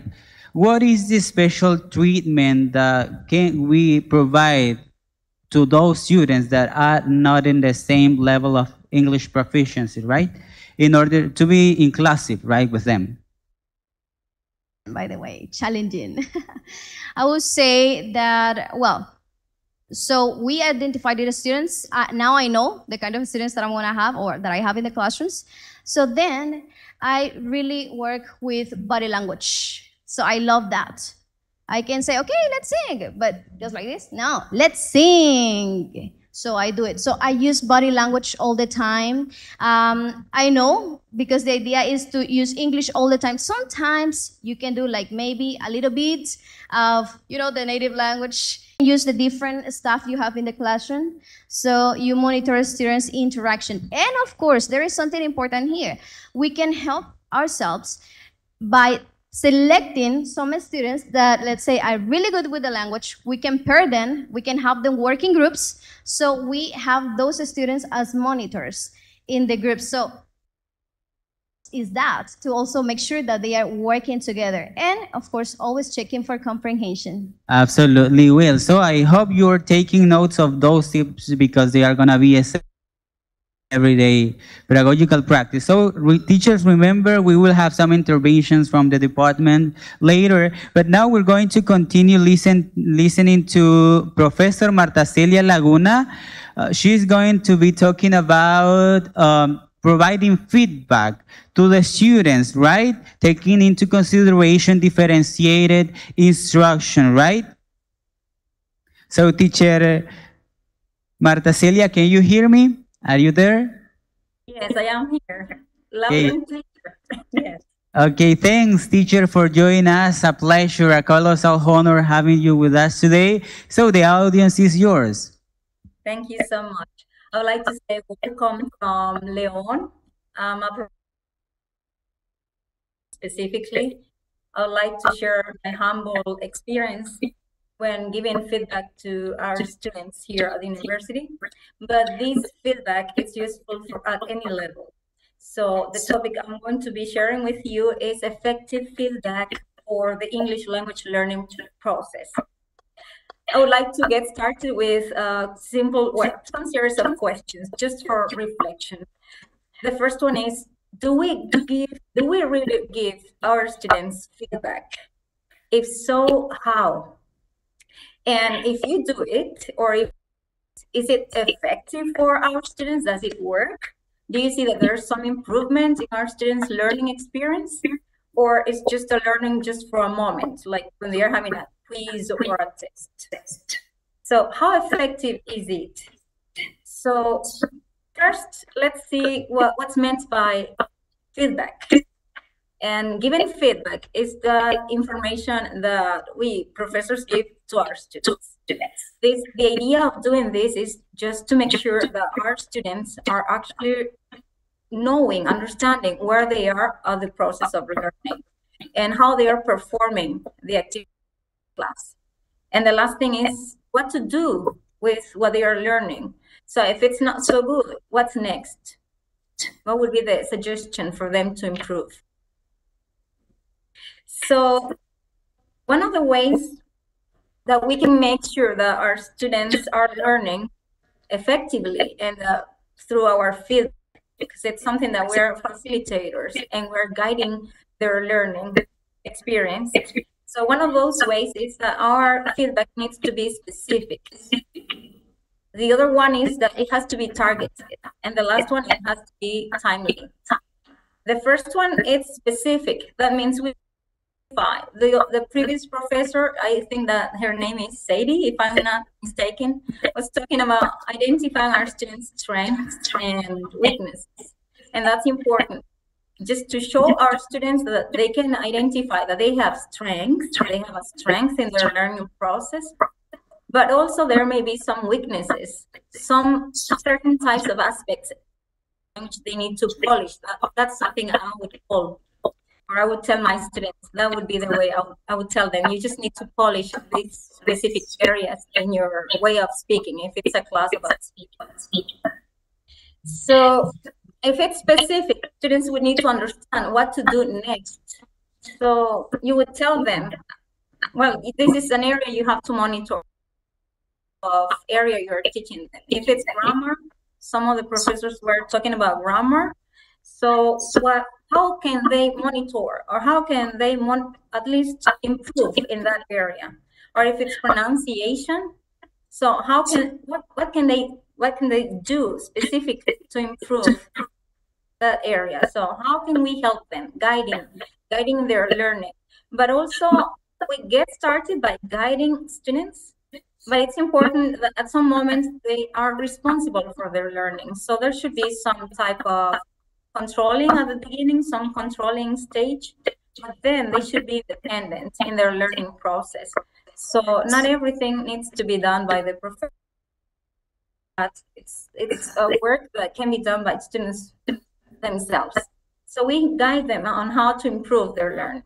And how can we do that? Well, we need to implement certain types of strategies when we are monitoring how they are speaking, how they are writing, depending on the level they have. And that's what takes us to the second point I was mentioning before. And it's when the learning is targeted, the feedback we provide is targeted. That means it's appropriate for our students' level. If they are children, then we need to know how to provide feedback to our children. It will be different from the way we would provide feedback to stimulate when students are doing something good.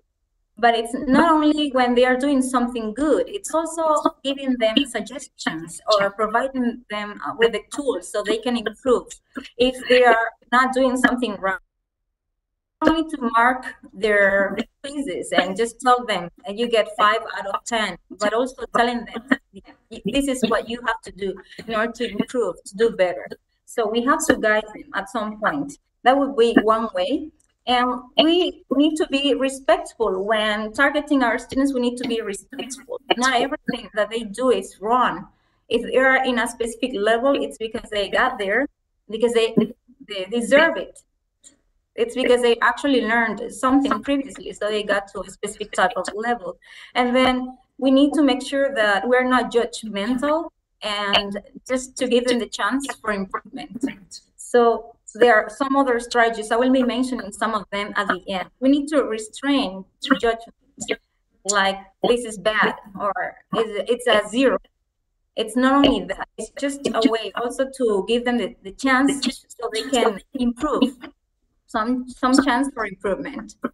And then the last thing is timely. It's when we give feedback, it has to be at the moment. It cannot be at the end of the semester or when you finish one midterm. It's just that they actually need and receive a specific type of score. That's the moment they need to be given the feedback where they got something wrong or where they got something good if it's a strength. So that's what's meant by timely. When something that's happening, we are actually making a correction at the right moment. So that's why I'm mentioning it has to be very specific. So we need to tell them this is good, but this is wrong, and which is the area they need to actually correct and how they have to correct that area. So we need to provide suggestions for improvement. And then targeted, and that means we have to be respectful according to the level of students. And how can we do that? It could be through several different ways. One of them is called extrinsic motivation, which is like the children, we use stickers, but then you can also do it through many other means, which may go through a process, like students are editing their assignments and getting better and better as we are testing their performance. And well, there are some types of feedback we can give. One is elicitation. This is the one that we do most of the time. It's when a student makes a mistake and we just correct the student. Sometimes we fall into the temptation, I have to say that we correct students immediately after they make a mistake. This is something that's wrong, because if we do it in front of everyone, then that's something that it's not so good. We can fall into bullying nowadays. That's the way it's known nowadays. And then we have to be careful. And we can make a correction immediately if you want to, but not so directly. So let's say a student mistake and the student says, one of the commonest types of mistakes, students say, I am agree. And then we can ask them, do you agree? Do you mean you agree? So you agree. So students can understand indirectly, not like saying, no, that's wrong. You don't say I am agree, you say I agree. So instead of doing it like that, so explicit, it's important that we use other strategies that are not so offensive for students. We need to be more respectful with our students. And then that's elicitation, that's one type of feedback. Another one is that we can make explicit corrections, but it's, for example, when we can do that at the end of the class if students were presenting something at the end of the class, we put some of the mistakes. We can have them even correct those mistakes by themselves. So they can say, this is something wrong. If it's grammar, this is not good. This is the way it's corrected. You can give them the power. Not only the professor or the teacher doing everything, but reflect on the experience and think about what would be the possible way they can self-correct that type of mistake they made. And another type of feedback is repetition, which is something that you don't do it just once a day. You do it every day through different types of exercises. But it's an exercise that's meaningful. It shouldn't be in isolation. So Professor Ovidio Torres was talking a little bit about it, like contextualizing the exercises, the activities. So that's something that's very important. So repetition, that would include some activities in which students would be taking the chance to participate in certain types of activities, specifically that have to do with a type of mistake they made at some point, so they can internalize the correct way to say something. And then there are some types of strategies we can apply in our language classes in order to give our students feedback. And they can be monitoring and controlling and also self-assessing their instructions or their learning process. And one of them is when we have them like having in a pair and give feedback to each other about how to correct something. That could be, for example, you have them sit together and discuss about an issue they have troubled with. If it's pronunciation, how can you improve specific type of pronunciation? Let's say that's simple past and you're teaching simple past to teenagers. How would you improve this particular pronunciation issue? What would you do to correct that mistake? First, obviously, there should be some guide by the teacher, and that means you need to explain some of the, and then have them students apply what would be the correct way to pronounce something in past, or how to pronounce endings, which may be an issue for our students. Another strategy could be the use of portfolios, especially when you're teaching writing to your students. And if you are teaching them how to write a sentence or a paragraph, you can have them create a type of portfolio where once you mark their first draft, then students can find where their strength is and what's their mistakes, and give them the chance to correct these exercises, these assignments. Another way could be when they can self-assess as well. But here we need to provide them with some rubrics, some type of guidance. So what's meant by, what am I expecting from them? To what level they have to get to?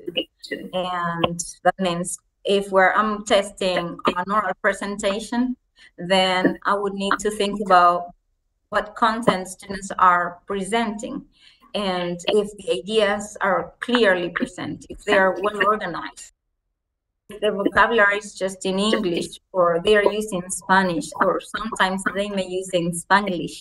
And if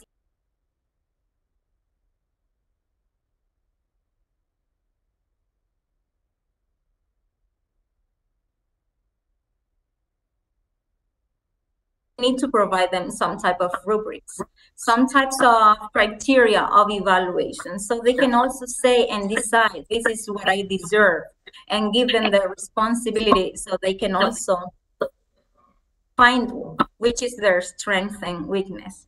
And the last thing is to have a class discussion.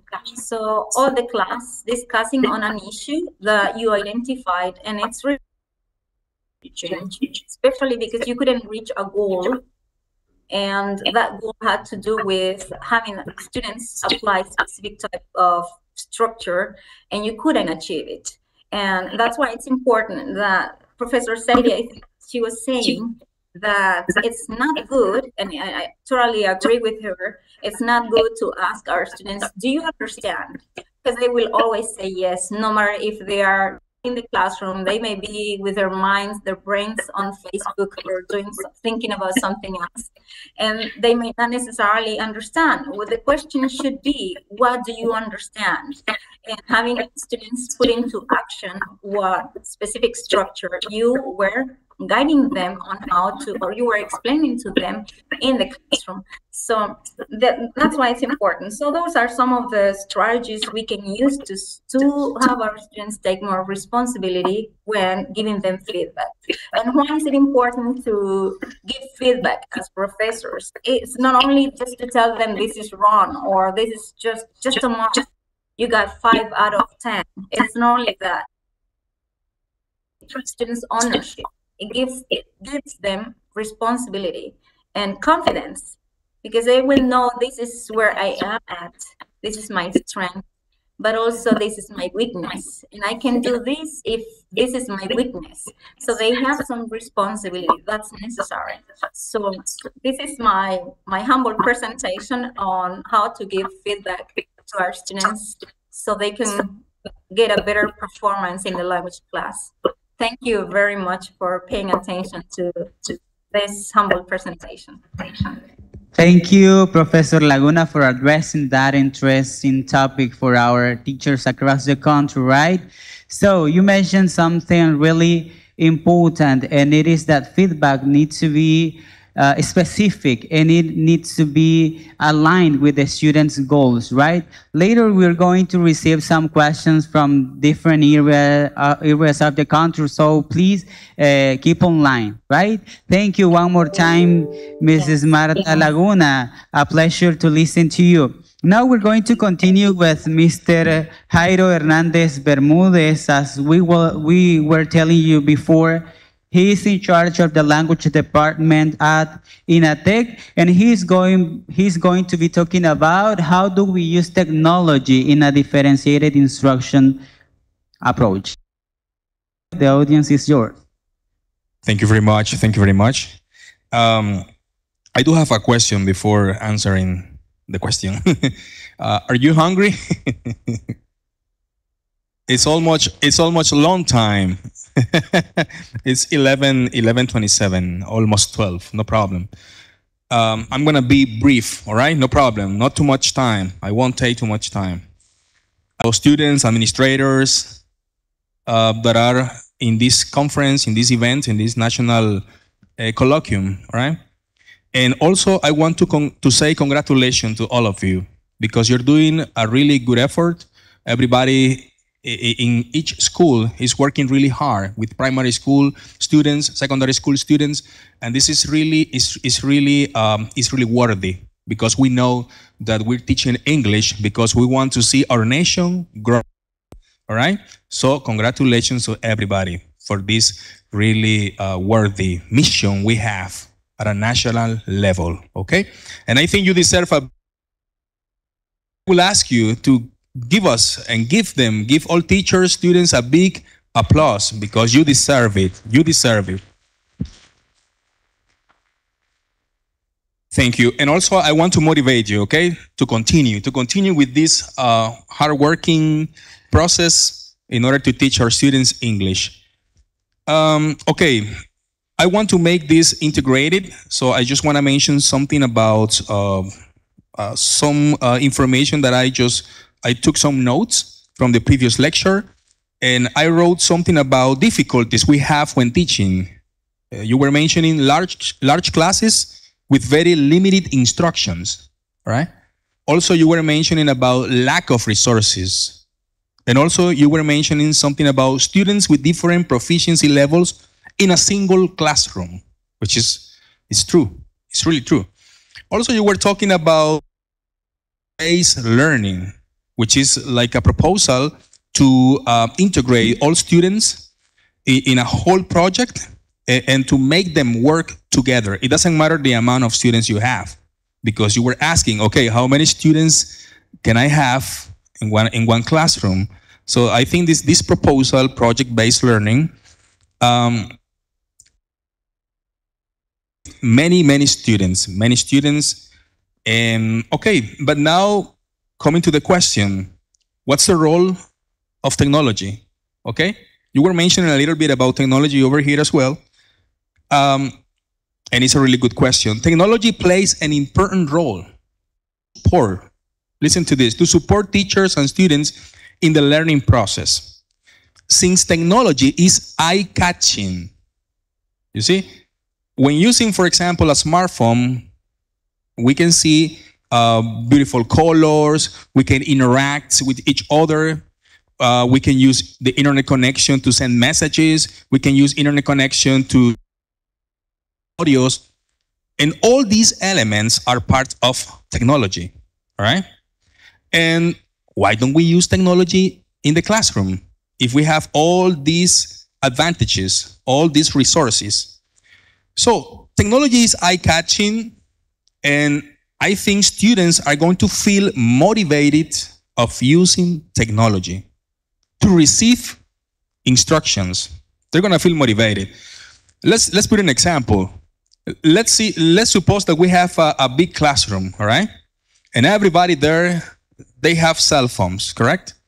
I think it's going to be better for them, to ask them to open a file and see the instructions there, or send an audio, for example. Everybody can have a cell phone over here, and I can send an audio, and you are going to be able to listen to the audio at the same time using your headphones, for example. And it's going to be, the class is going to be different. I think that's one way to use technology in the classroom. I have done it before. I have done it in secondary school education. I have done it in the university. And I think students feel motivated when using the cell phone. Of course, we have to manage, we have to organize the classroom, we have to have a good classroom management, all right? But I think technology help or other countries, and they want to invest in our country right now. So, and I'm really sure, I'm totally sure that they're going to bring technology into the classroom. So we have to adapt ourselves to use technology, okay? So I was mentioning that students can receive these instructions in different ways. For example, through a text message, through an audio, through a picture, and so on. Okay, regarding this, technology saves us time, okay? Because it's better to send an instruction with one click. And everybody's gonna get the instruction immediately, like this, by using the internet connection. Instead of be explaining and explaining on a whiteboard, and it takes a lot of time. So save us time, technology save us time, motivate students, and allows the teacher to organize the learning activities in a better way. Okay, that's something that I wanted to mention about. For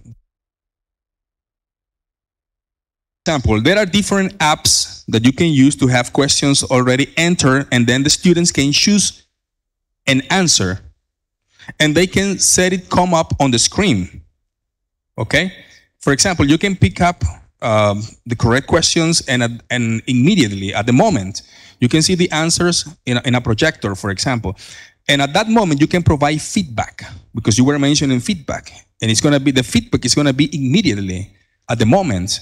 So everybody is going to be part of the activity, checking the answers, the good answers, the wrong answers, and you can provide information feedback, which is really good.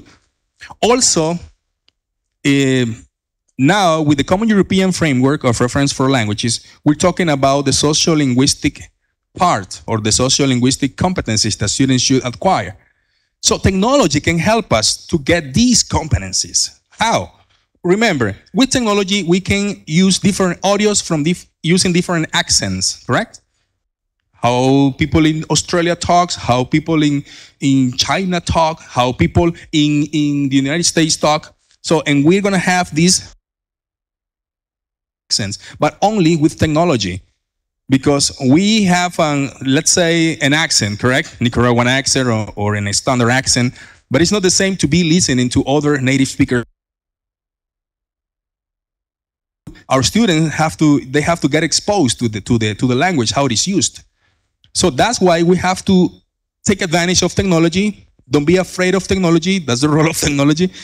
And let's have a good classroom management. That's all. Because we have to, of course, keep the control of our classroom, But I think in my own experience, technology has helped a lot, has helped me a lot, and I have seen many good results when using technology. Thank you, teacher Jairo, for your intervention. So you see, technology is remarkable important in our everyday life, right? So even more in education. So you see, guys, it's time for your intervention from the areas, or from the different areas of the. So we will have questions from Carazo, from the Caribbean coast, also from Madrid. So are you ready, guys? We're going to start with the teachers from Carazo. Are you ready? Remember, so you're going to tell us your question, your doubt, and one of our presenters is going to answer.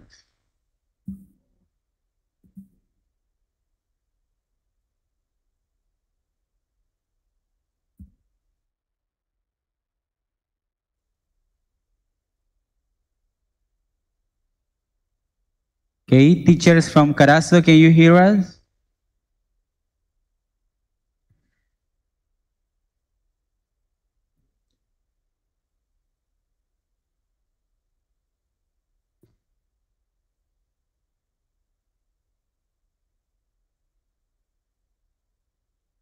Hello?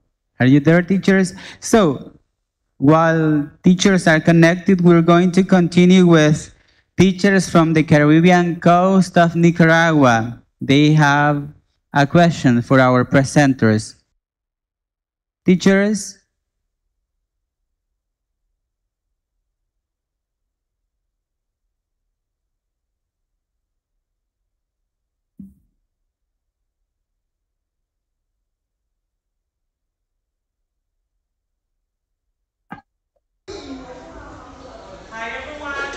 Hello, lady. Hello, can you hear me well? Yes, absolutely. Okay, teacher, go ahead. What's your question? Good to see you. First of all, it's a pleasure to receive such vital information that was shared from everyone. And I have a question that I would like to ask. What professional development? Okay, so thank you, teacher, for your question. I think what professional development opportunities or resources have helped you to enhance your skills in the classroom? That's right? Yes. Yeah, so I think this question is for you, Miss Sadie, or for you, Miss Karen. So what professional opportunities or development are you gathering from differentiated instruction? How this approach help you in your everyday pedagogical practice? Because we are helping our students, but also while we are helping our students, we are getting eliciting experience. How this approach can help you. Thank you. Thank you for the question. Well, as I mentioned before, from everything. So it is not just because we are teaching. Now we also get some incomes from our students. And I think I have learned a lot from all of them, you know, especially as I mentioned before, when my students perform an activity and maybe they are not, let's say, getting the right answer or what I was expecting, but we come up with new ideas to implement the classroom. So I have learned a lot from them, and I think I'm still growing, also improving the language because this is not our native language, so we will always have challenges. Say that learning from our students, it's something amazing, of course, and we're going to continue growing. We're going to continue growing. So I have learned my English skills have improved a lot, of course. That also in my students' performance. So how or when they interact, when they make, or let's say, short conversation. To listen to you and to see you again. Thank you. So, okay, we are going to listen to teachers from Diriamba Carazo. They already have the question. Okay, good morning, guys. Thank you so much for being part of this incredible colloquium. So, first of all, I would like to thank for all of you the information that you provide. It was useful, meaningful, So regarding to this, I would like to ask you one question. Question says, how do you ensure that all our students are challenged and engaged at their proper level? Okay, thank you, Mr. Christian from Carazo, right? Yes. Okay, thanks for your question. So how do we ensure that all students are engaged and involved, right, at their proper level? So, can you read? We can engage the students, and as I mentioned before, we have diversity in the classroom. We can engage them by providing variety of strategies, and also not only applying one strategy during the lesson, multiple strategies. So we can target all of the students or the majority of them, and in that way they can enjoy the lesson and they can feel engaged and motivated to learn. So the answer is the variety of the strategies in one lesson. Okay, thank you, Teacher Karen, for your appreciation, for your intervention. So, how do we ensure that all students are engaged and involved during the learning process? Mr.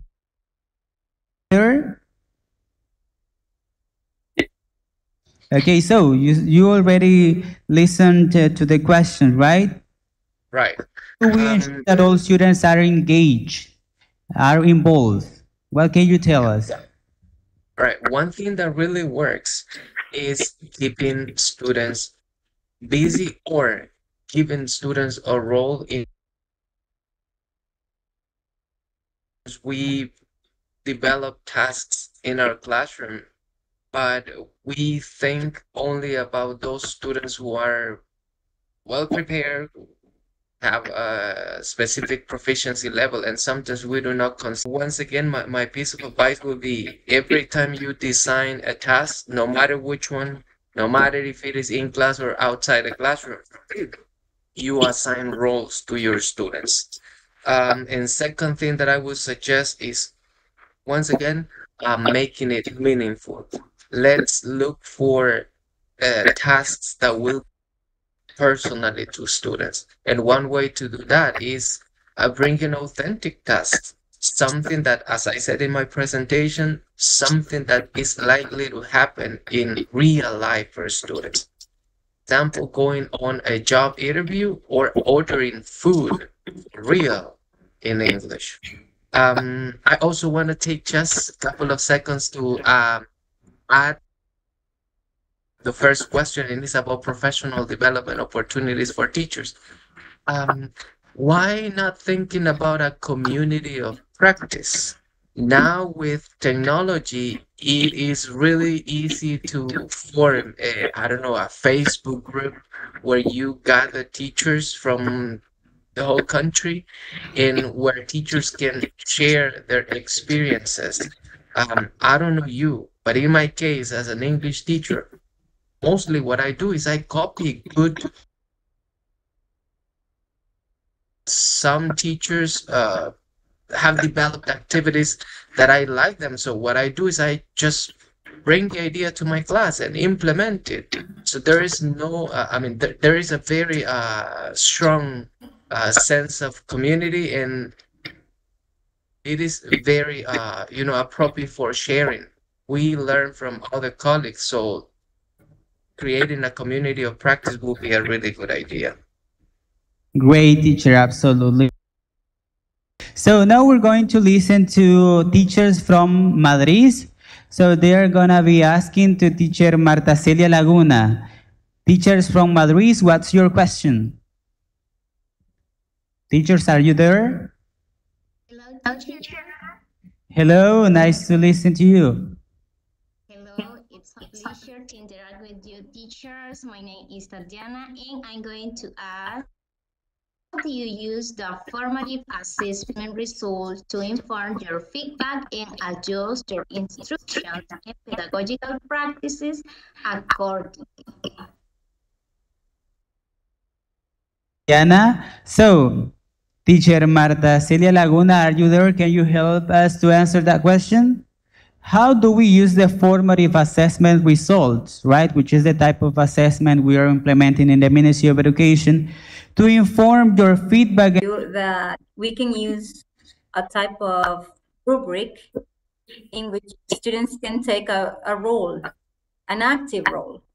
So students can identify which is their weakness and their strength, and we're just guiding those students. So we tell them, this is what I'm going to be testing. You have to reach this level. So if what I'm testing is content, how many ideas students have to provide. So there should be some type of rubric, and students need to know what I'm expecting them, where they have to get to. There should be a goal, obviously, that we need to follow. And that's something that we need to tell students since the very beginning of their learning experience. So if we're testing what it is that we're going to be testing from the very beginning, it's like when we are negotiating with our 1 instead of 5 in the rubric. Let's say I'm talking about content. I'm supposed to have my students to present something, and then it's an oral presentation. So how to go from 1 to 5. So what they have to do. So we need to provide with very clear suggestions and guide students in the process. So it's not going to be from one day to the other. So that's why it's formative. So we need to make sure that it's a plan that's taking them to guarantee that they get to the 5. And if they cannot accomplish that, then we need to give them the chance to self-correct. The case I was talking about feedback, how to provide effective feedback. How can we guarantee our students learning through effective feedback? So that would be one way, using rubrics, but also using that's judgmental. The idea is that students learn and they don't feel threatened when they are learning. So it has to be through positive reinforcement. So there are so many different ways we can provide positive reinforcement as well. From simple things like clapping in the classroom, that we're giving them candy if they are doing something really good, or giving them a sticker. It depends on the age of the student, but it's a whole thing. So I'm doing that since the very beginning and until the end of the semester or midterm. We just need to make sure that we guarantee that that's happening. So we need to evaluate their progress, how they are doing their progress. I don't know if I'm actually answering your question, Tatiana. Thank you, Teacher Marta. Nice answer. So I hope you teachers, all of you are taking notes of those important aspects, right? So now it's time to hear teachers from Chinandega. They are going to be asking a question to Teacher Jairo in regard to technological devices and how do we implement them into our classroom for differentiated instruction. Teachers from Chinandega, are you there?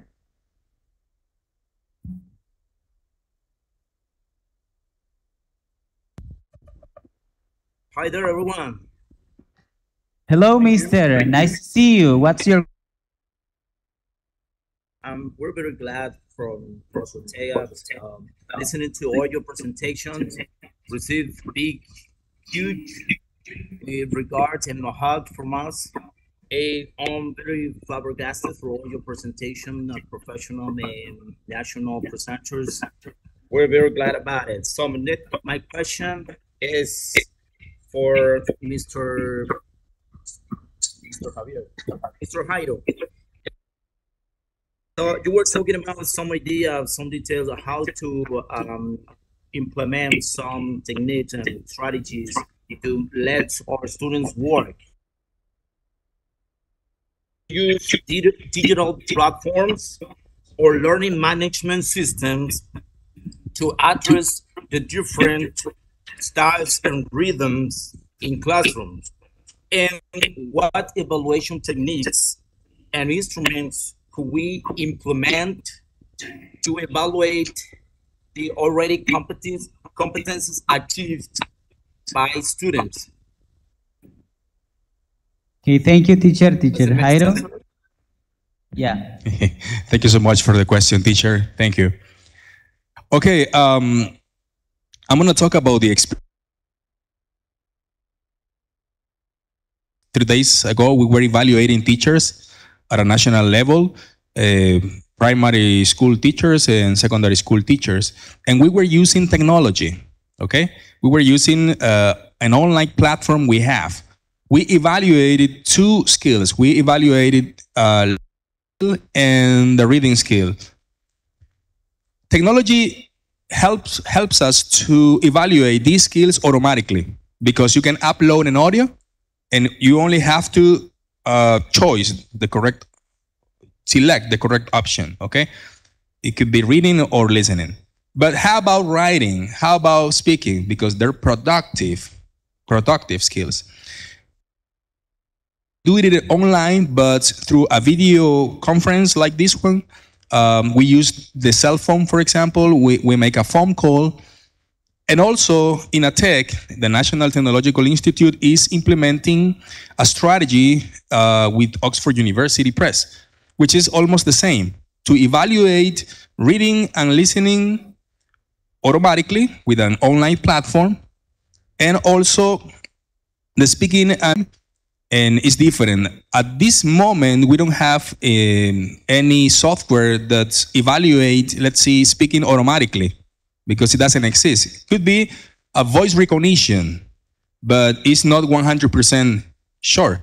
So we have to still work with some specialists. Technology is really important because as I was mentioning before, we don't need too much time to evaluate, of course. Also, I just want to add something to the question, like what things do we need to implement technology in our schools, okay? There should be a policy that guarantee technological equipment and internet connection in each school, because we understand that there are some communities that they don't have internet yet, okay? Be working with these communities in order to be implementing technology. Let's see the Caribbean coast, for example. So they need more technology in order to evaluate them, in order to implement all these things about technology.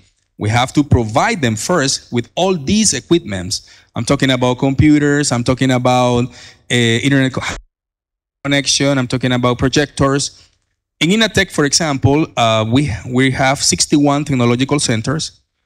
And all of these technological centers, we have at least computers, projector, and internet connection. And also we install software. And with this software, you can evaluate, you can also interact with students.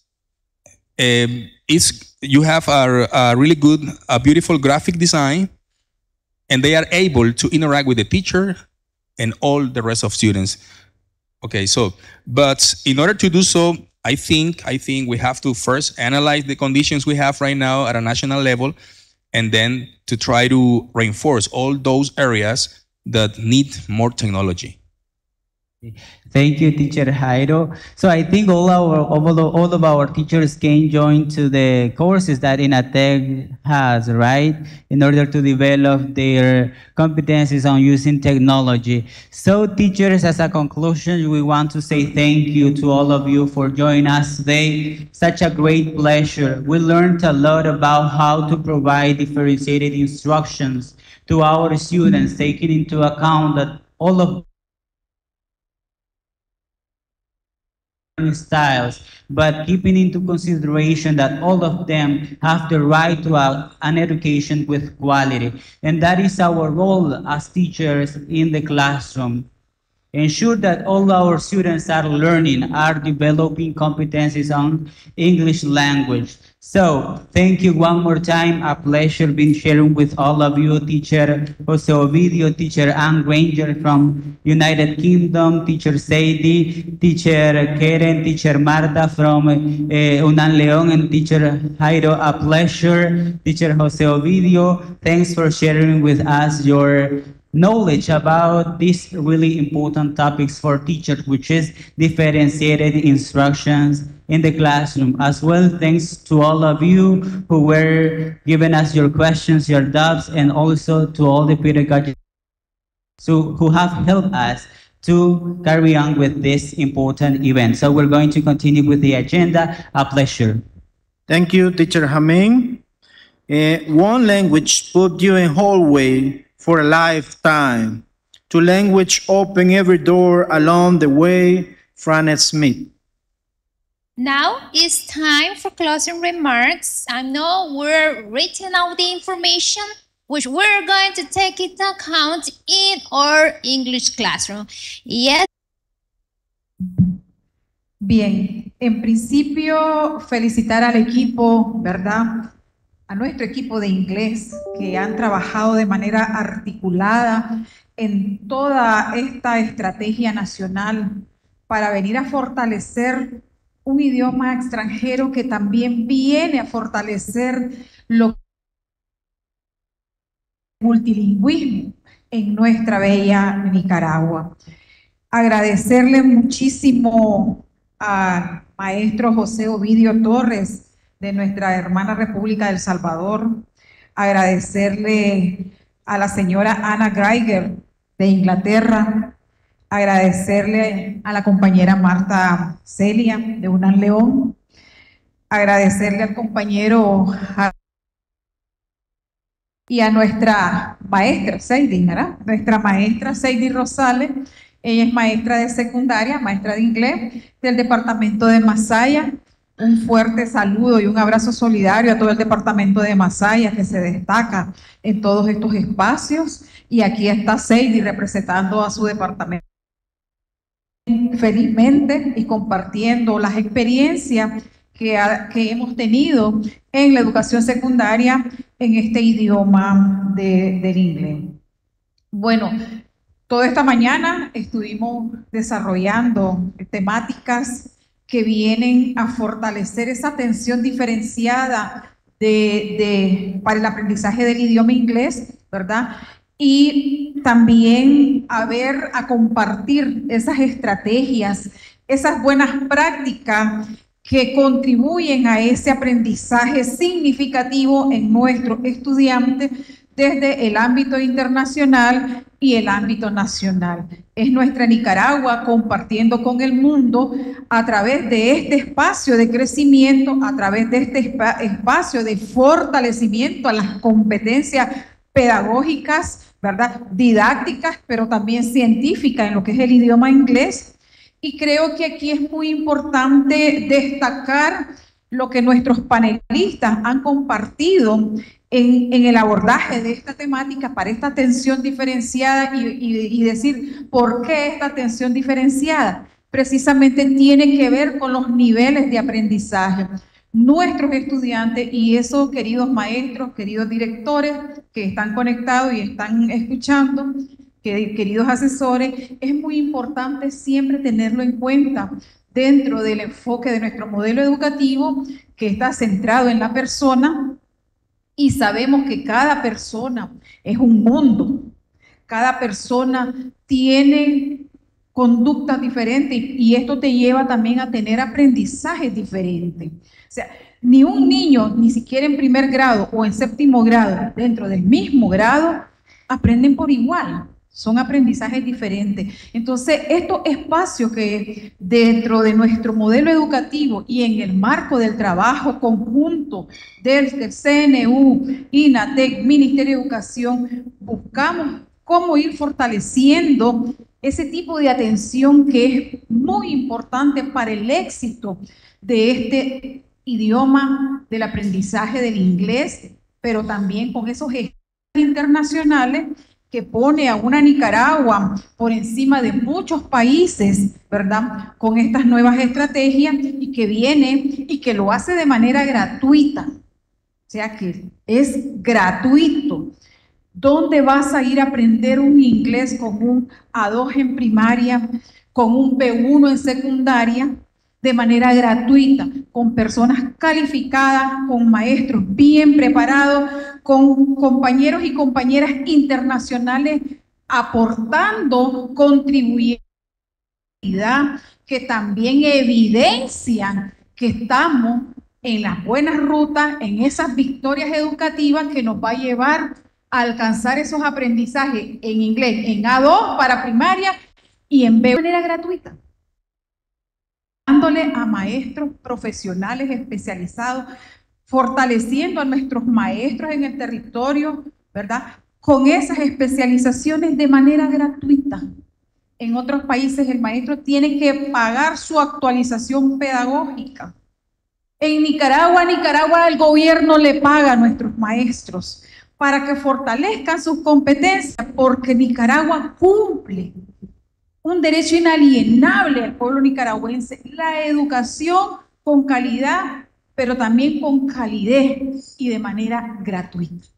Entonces, eso es un reconocimiento de nuestro país, de Nicaragua, que a pesar de haber distribuido más de 85 millones de Córdoba en libros de textos para cada estudiante que hoy ha iniciado su año escolar en 7º grado, ha iniciado una nueva travesía con este idioma inglés en base a esas normas internacionales, con materiales reconocidos a nivel internacional por empresas prestigiosas que garantizan que nuestros estudiantes sí van a desarrollar esas competencias lingüísticas y comunicativas bajo estas normas internacionales.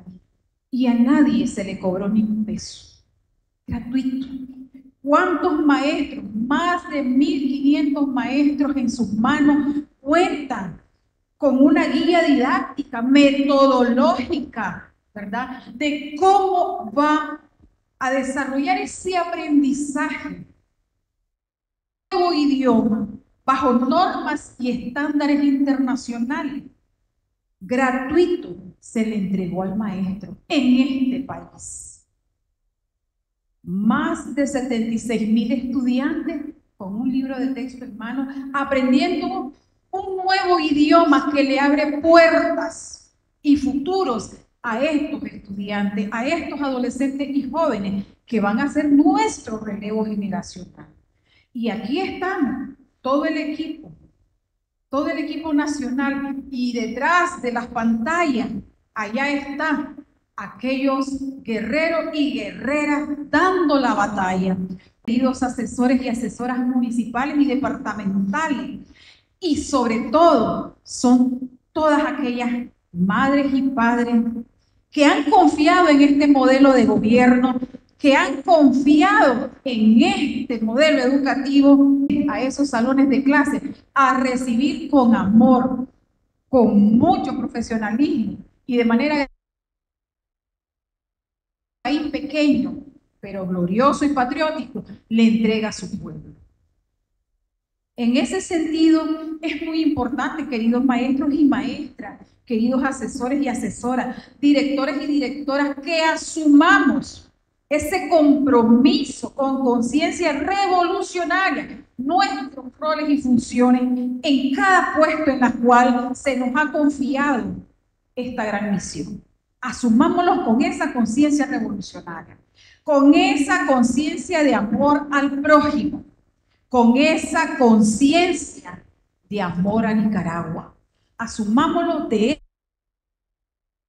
nuestros chicos y chicas, nuestros niños, niñas, adolescentes y jóvenes, sean realmente ese futuro soñado por Rubén Darío, ese futuro soñado por Sandino cuando liberó a Nicaragua, para que hoy Nicaragua sea libre, soberana e independiente. Esa lucha la tenemos que continuar nosotros haciendo nuestro trabajo a través de estos expertos y especialistas que hoy nos han compartido cómo podemos mejorar esa atención diferenciada, cómo podemos implementar estrategias que contribuyan a esa calidad educativa, que contribuyen a ese aprendizaje avanzado en el idioma inglés dentro del marco de nuestro sistema de evaluación. Es importante que tomemos en cuenta que debemos integrar a todos y a todas nuestros estudiantes de manera conjunta en todo lo que planificamos, en todo lo que programamos. Cuando pensemos en el que tiene más dificultad de aprendizaje, Pensemos cómo vamos a nivelar esos aprendizajes diferenciados en ese salón de clase.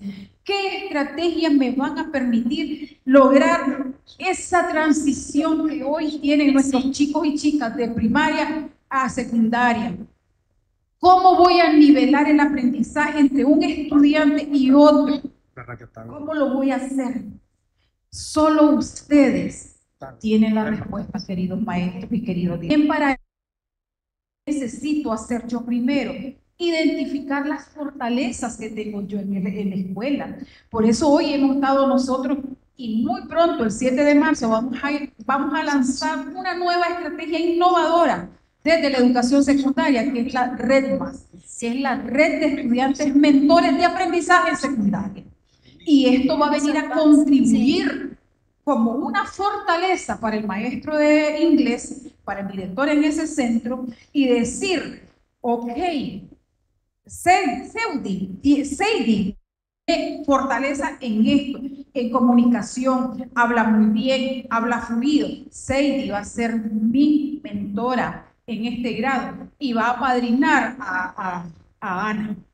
Y de manera conjunta, con el maestro acompañándolo a la par, vamos a ir trabajando esa red de mentoría en esos aprendizajes que requerimos alcanzar con la misma calidad para todos y todas. También es muy importante hacer uso de proyectos que integren la integración, la inclusión, la equidad. No puede quedar desapercibido la unidad en el aula, que contribuyan a la equidad de ese aprendizaje, que contribuyan, ¿verdad?, a fortalecer lo que hoy están aprendiendo. No señalemos los errores en los salones de clase, lo decía uno de los expertos, que esos errores sirvan para los nuevos aprendizajes, pero que lo hagamos de manera muy amigable, que sean áreas de oportunidad y no sean debilidad. No hablemos en nuestro modelo educativo de debilidades, hablemos de áreas de oportunidades, oportunidades para crecer, oportunidades para avanzar, oportunidades para ir en victorias educativas y crecimiento de forma positiva. Aquí somos una sola familia, somos un solo ministerio, estamos en un solo barco, tenemos una misma misión y es la lucha contra la pobreza a través de una educación con calidad. We really appreciate your powerful words, Mrs. Tesia Torres, because we're sure we're doing great things. God's willing, we're going to implement a lot of activities, okay? And thank you so much, dear English teachers, authorities, and special guest experts for giving us these times. May God bless you today, forever, and God bless Nicaragua, because it's in our hearts. Now it's time to listen our anthem of education. Please stand up.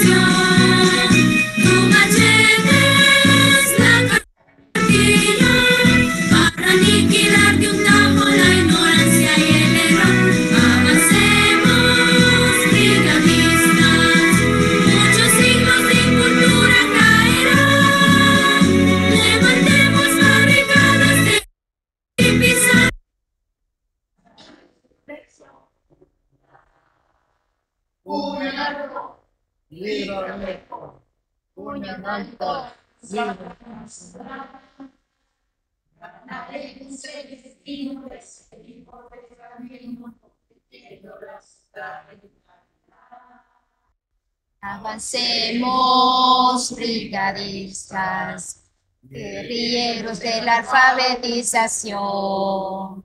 Tu machete es la cartilla para mitigar tu campos, la ignorancia del error. Avancemos, brigadistas.